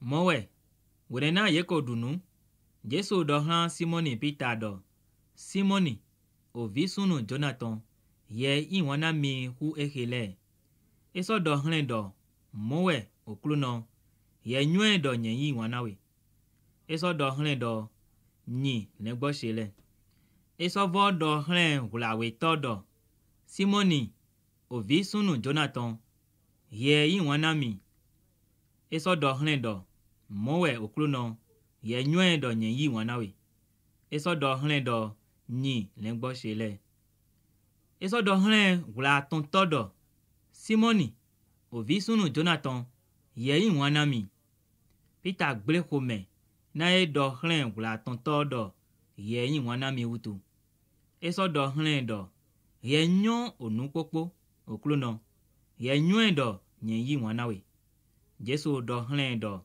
nyi lengbo shele nugbo wenye do hlan we wenena ye tin aflan me ye no blagbaja na dewe bono zinzonlin yi ofihe ye dro sigba wenena ye na ponyo ho ye na dren alo towe leje gbonu medevo na blagbaja na we bo so don we yi ofihe ye majro edo ehe jinvie dodo hia oku heme ena pakigona ji hoye hwegbon podo wenena ekodo ehe edo hlen do hodomi Peter lile godo mo no plontolo me Jesu yi wana ja to godo me he de hlan godo to akonu eton to ndudu tenu tonkon bodomo okluno meno we ewo he na dewe hia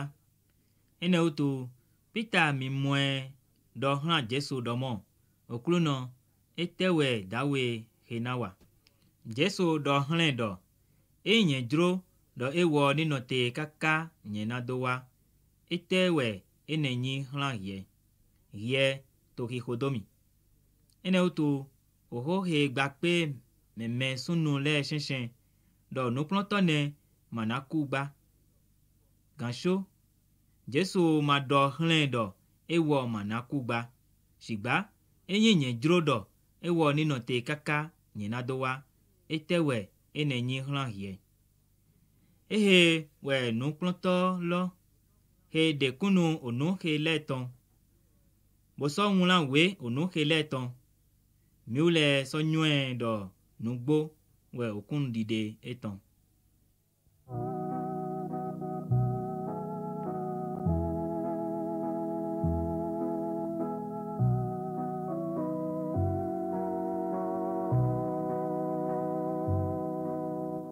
onu susu de voletinga he Jesu wa ehe eyin ye na nwulan we ye o mepoton dopodopo nyen pondo ai hon losu mana hen owe he ye do nwulan legba ni se